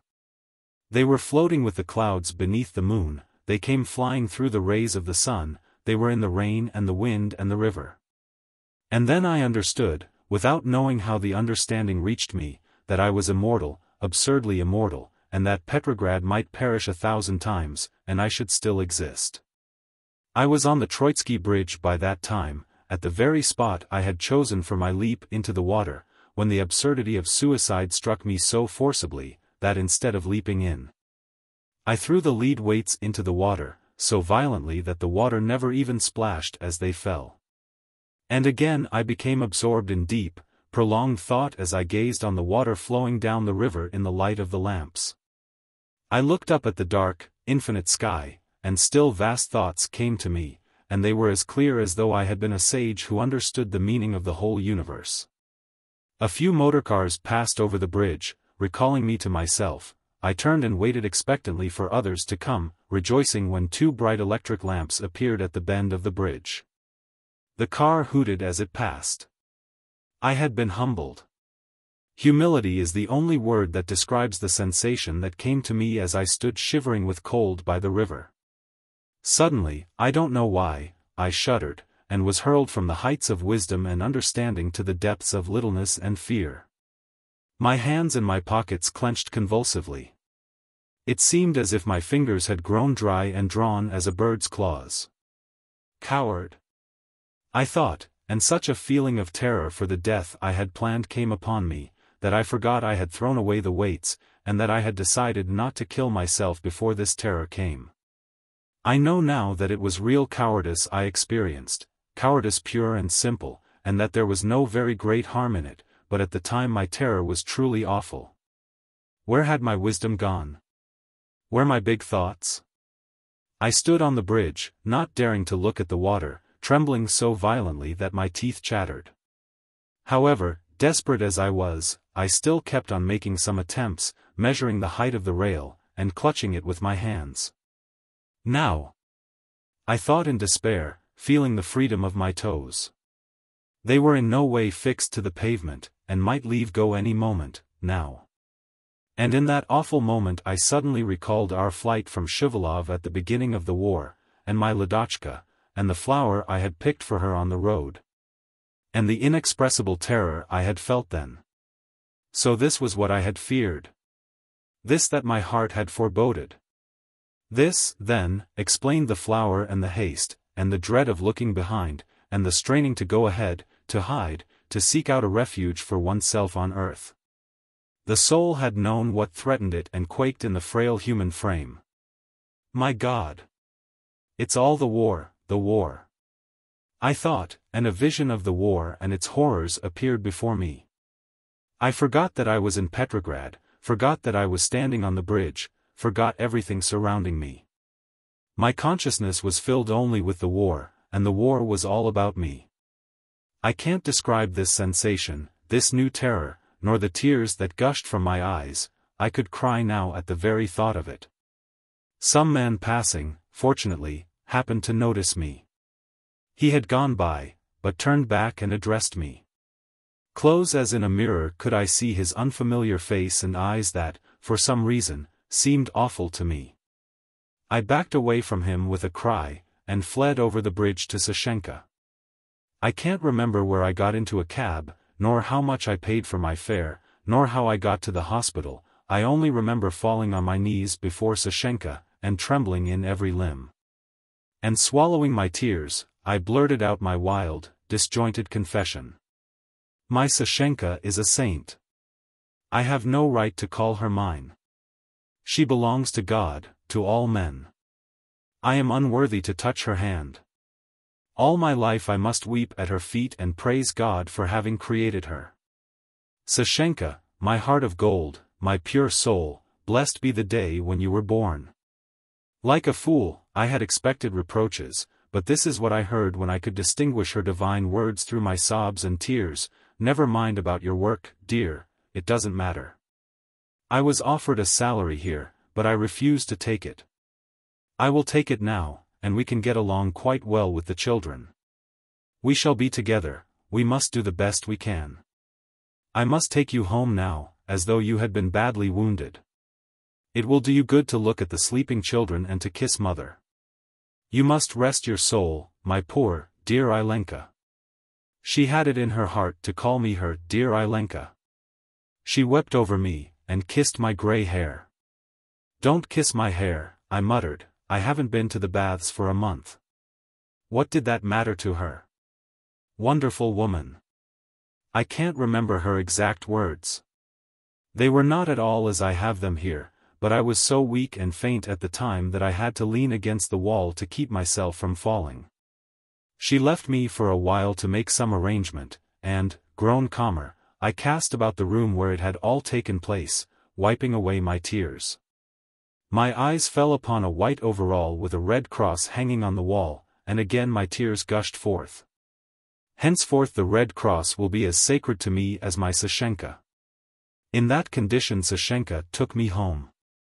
I turned my face away from the porter as he opened the door. We live up a different staircase. I tried to speak, but my words were unintelligible, and Sashenka stopped me. Don't talk now, she said, wait till you are calmer. We can talk tomorrow. She had asked for a few days' leave. I have no clear recollection, too, of what happened when we got home. The rooms seemed very bright and festive, they might have been prepared for a party. I kissed the sleeping children, each in turn, I kissed mother, whom Sashenka had roused, and we all cried together, smiling happily and foolishly. Then the samovar was prepared, and as I drank the hot tea, the tears fell into my cup. I couldn't stop crying for joy and pity. Sashenka made me a bed in my study, thinking I should be quieter there. She put on clean sheets and gave me clean night things, and when I got into the fragrant fresh bed, and lay down on my back with my hands on the coverlet. And Sashenka put a green reading lamp on a little table by my side, and opened a book to read to me, I did indeed feel as if I had been badly wounded, and was now recovering. How pleasant was the very weakness with which I raised my eyes to the bright patch of light cast by the lamp on the ceiling, to the lamp itself, to Sashenka's chin. Which was all I could see of her face. She was reading something from Gogol, and though I only caught fragments of the story, it was as sweet and soothing as a pleasant dream about strange people, fields, country roads. Seal fan, Petrushka, the trap. I heard the words, I could see the people, yet there was the dark river, the motorcars, the man seizing my hand on the bridge, then again came the trap and bells, and a long, winding country road. I fell asleep, but started up with a shudder, and when I saw the patch of light and heard Sashenka's reassuring voice, I dropped into a sound, peaceful sleep at last. When I awoke in the morning Sashenka was sitting by the little table with tears in her eyes. She had just finished reading this stupid diary, and looked so sweet after her sleepless night spent by my side. Dear, divine Sashenka. September 25th. We have moved to the house of Sashenka's friend, Fimachka, with whom we have rented 2 rooms, inhabited formerly by some refugee. The refugee was ignominiously turned out. We, too, were refugees. Fimachka is the jolliest person imaginable, she is always laughing. God knows how I love these 2 tiny rooms, and Fimachka's jokes against my sensibility. I might have moved to a palace for I feel as free as a king. Fimachka has a canary, and I foolishly stand at its cage watching its antics for half an hour at a time. I can't talk about important things now, that must come later. The Germans continue to advance. September 26th. I find it difficult to see myself as Sashenka describes me, but I have faith in each of my blessed angel's words. What a horrible picture it is of myself, to be sure. No wonder I was such a stranger to Sashenka. Absorbed as I was in my own sorrows, I failed to notice her tears. To each kind word I answered with a vicious growl, like a dog who had been deprived of a bone. How incredibly vain were my fears and my pride when I had lost my work. Other men might lose their work and have to beg, only I was too exalted for that. Other men might lose their children, only I must cry aloud and beat my breast. Other men might have their houses burnt and their property destroyed, and be subjected to all kinds of misfortunes, only I must be guarded sacredly against any ill wind. Other men might fight and suffer, while I, like a retired schoolmaster, must sit up at night to prepare my lessons, to moralize to unwilling ears, and to set the conduct marks. Here's minus for you, Germany. Go into the corner. All you fools must stand in the corner. I'm the only sensible person among you, and I will sit in the cathedra and sing my own praises. I wonder how Sashenka came to see it. What a dear she is. She says it's so plain to anyone. If it is, what made me so blind? The same reason, no doubt, that prompts me to ask these useless questions. I see it all so clearly, yet will put marks of interrogation from force of habit. How stupid of me. There seems nothing to which I can compare my present lightness of heart. I am afraid of nothing. Nothing in the world is terrible, I created my own terror. If the Germans come, what of it? If we must run away, we will run away, if we must die, we will die. Peter and Jenna are dearer to me than ever, but even the thought of their death does not fill me with dread. I should mourn for them bitterly, no doubt, but I refuse to bow down to death, I refuse to invite her as my guest. Besides, the idea of death is ridiculous, those we love never die, Sashenka says. Last night Fimochka kept on calling me old man. It was, well, old man, here, well, old man, there, until Sashenka was quite hurt and rebuked her for it. I didn't mind in the least. I knew she was only joking. I had a great desire, nevertheless, to see myself in the glass. Supposing it were true. I don't look so old, really. No one would take me for more than 46, but there's a something about the eyes and in my smile, and in my ever-ready tears. But I have a good many years to live yet, and am as strong as most men.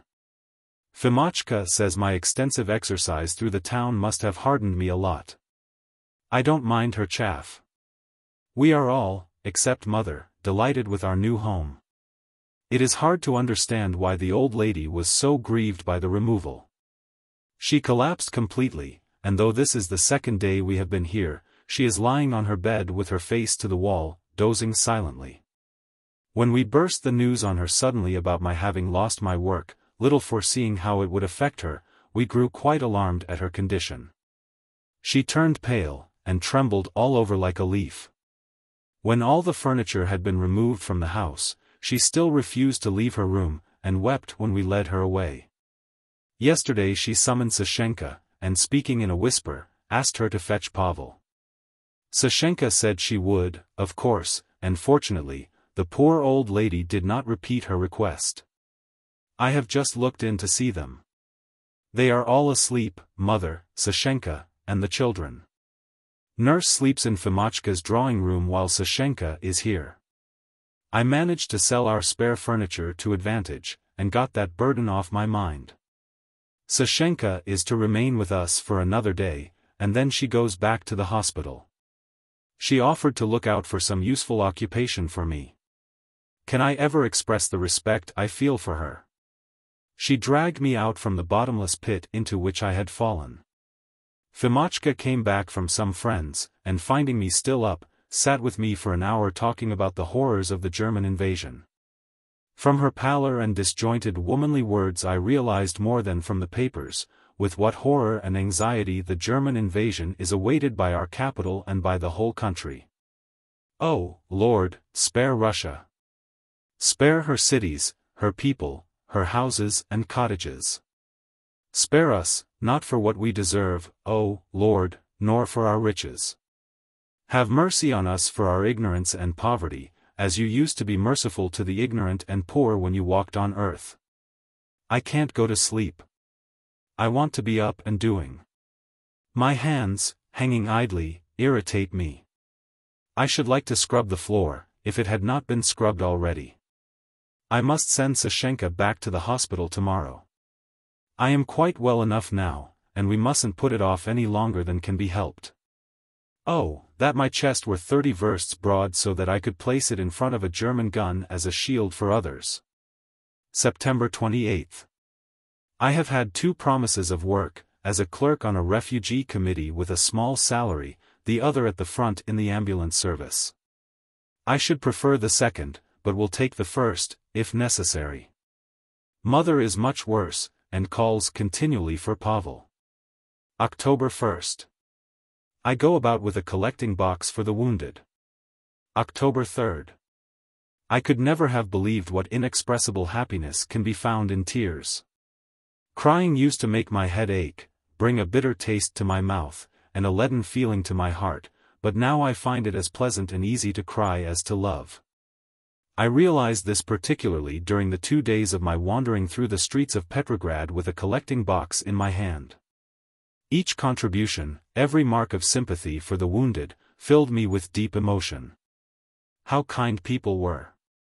How many hearts of gold passed before my happy eyes! As an assistant I had a lively little schoolboy, of untiring energy, who made my long legs serve me in good stead. Together we went to the Okta district, and there, amongst poor workers and laborers, we spent many hours of exultation. Don't they give? Fedya the schoolboy said to me. Don't they give? All you've got to do is to take it. Yes, Fedya, all you've got to do is to take it. I laughed at his naive words with humid eyes. And when I saw an old, long-bearded carter who turned with difficulty to give me his copper, I loved the sight of his hand and his beard. I loved everything about him as the most precious of human realities that no war can eclipse. I like, too, the way they are not the least ashamed that their contributions are smaller than those on the Nevsky or Morskaya. Some asked me if Fedya was my son. No, we are friends, Fedya hastened to assure them. He always seemed hurt on these occasions, he probably felt too big to be anybody's son. He would insist on carrying the heavy box until he was faggied out, making me pin on the badges, and altogether ordering me about in the most dignified way. Twice the boxful of coins changed hands between us. Carried away by our enthusiasm, we walked until we could scarcely drag ourselves along. Fedya was particularly tired. It was getting dark when we emerged from a little street facing a cotton mill with smoking chimneys, and sat down on a beam to rest.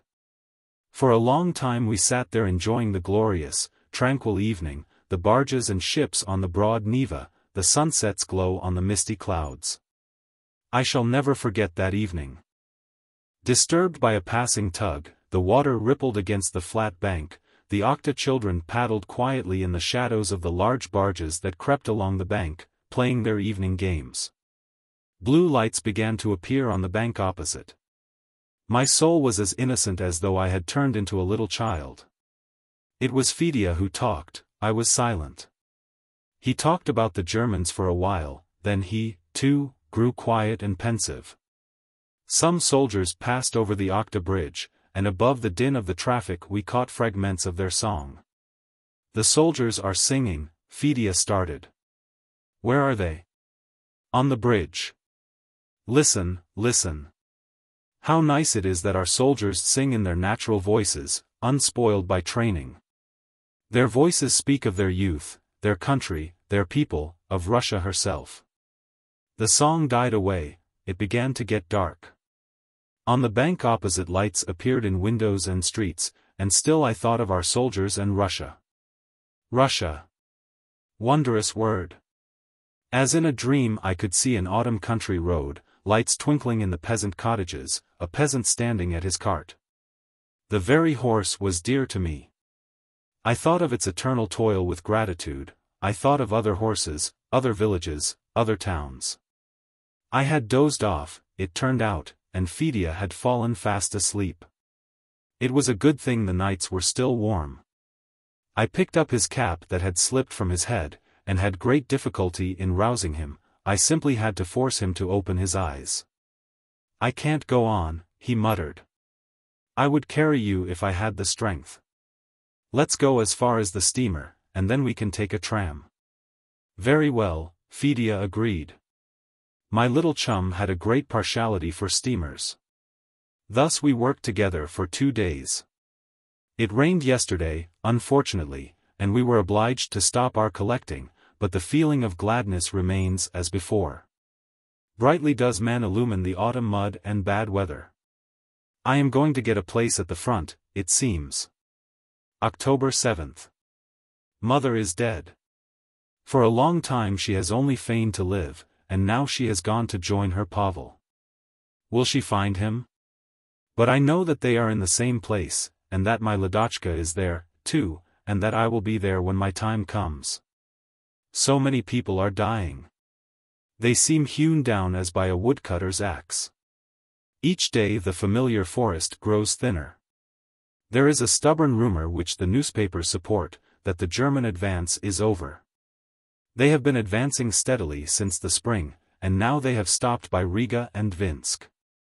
Nevertheless, as though divided from us by no more than a low wall, we seem to see their ruthless eyes peeping out at us, and the days dwindle in dark incertitude. October 13th. How sad and pitiful human beings are. How difficult their lot in this world, how trying for their enigmatical souls. What does the human soul grope for?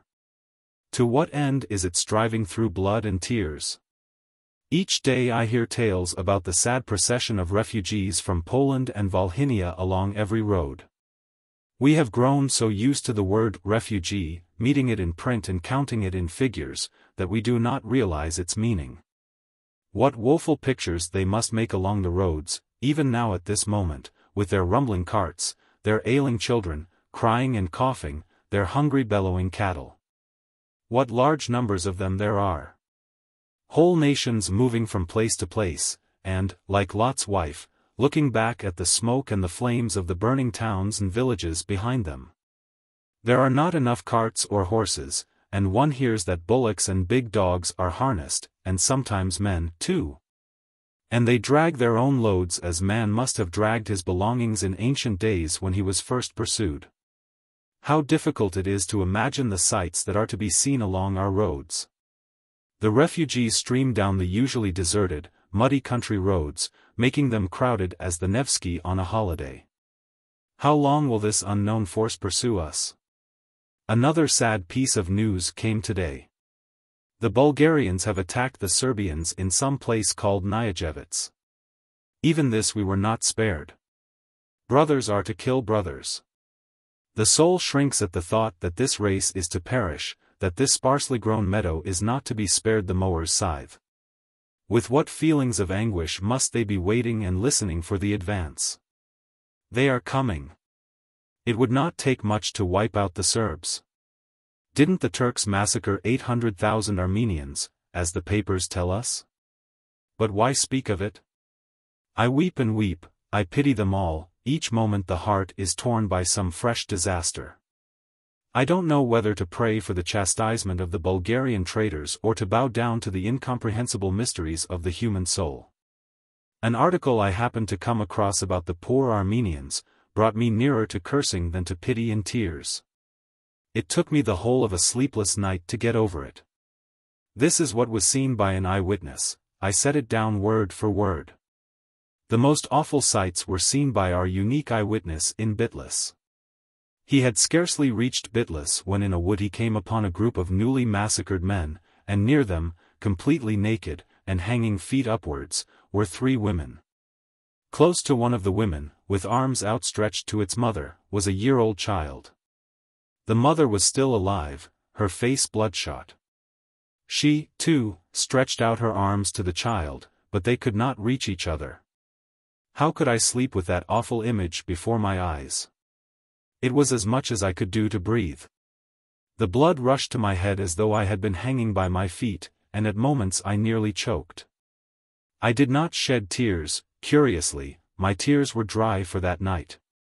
I was filled with a raging fury. I wanted to curse those murderers. I say nothing of the newly massacred men. Have we not accustomed ourselves to regard men as sheep, and to be touched only by a conventional emotion in like circumstances?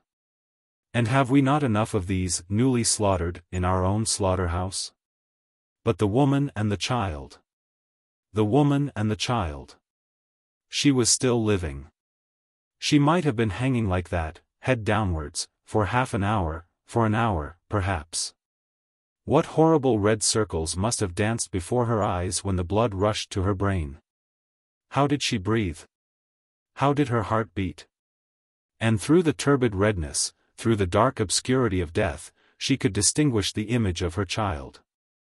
She could see only her crawling infant with what remained of her sight, and with all the human force she possessed, she stretched out her purple arms to it, and her purple swollen face. To any other being that horrible purple face would have been terrifying, but the innocent babe strove to get to her, still knowing her to be his mother. But they could not reach each other. In the wildest nightmare the whole of that night I tried to unite those outstretched hands. Each moment it seemed that success was mine, that the hands would touch, and that some eternally glorious life would come about with that contact, but some unknown force seemed to drag them asunder. And me with them. I shook myself, to come to my senses. I regretted that I had given up smoking. A smoke would have been very soothing just then, but again the nightmare returned, and it seemed to have neither beginning nor end. Once more I was trying to unite the hands, they seemed so close. But again that unknown, invisible force dragged them apart. The blood that rushed to my head and the despair nearly choked me. The nightmare became truly awful in the end. The hands no longer strove towards each other, but were stretched out to me, to my throat, and they seemed to grip it like a vice, and there were not 4 hands only, but numbers and numbers of them. Fimochka rushed in when she heard my groans, to find out what was the matter. She gave me some ether and valerian drops, and had a soothing effect on me by the sight of a living person. When she was gone the nightmare returned, but not in its acutest form. The hands were no longer at my throat, but striving vainly to touch each other as at first, and I was holding forth eloquently in our office on the subject, and waving my long arms about. It was not until morning that I fell into a dreamless sleep. Today I was filled with many strange thoughts and emotions. I stared at every pair of hands I saw, whether busy or idle, and longed for their union. I thought of Sashenka's mother and of mothers in general. I wonder why a mother doesn't see that in mourning for her own son she is aiming at some other woman's son, and that all are mourning alike. Perhaps they do see it. The thing is so simple. Another force is at work. Who is it strives for union, and who prevents it? But they could not reach each other, the eyewitness said. My anger has left me, my sadness returned, and once more the tears flow. Whom can I curse, whom can I judge, when we are all alike unfortunate? Suffering is universal. Hands are outstretched to each other, and when they touch Mother Earth and her Son, the great solution will come. But I will not live to see it. And what have I done to deserve it? As a cell I have lived, as a cell I must die. The only thing I can ask of fate is that my suffering and my death should not have been wasted. I accept both submissively. But I cannot quite resign myself to this helplessness. My heart is aglow, and I stretch out my hand and cry, "Come, let us join hands. I love you, I love you." And my tears flow fast.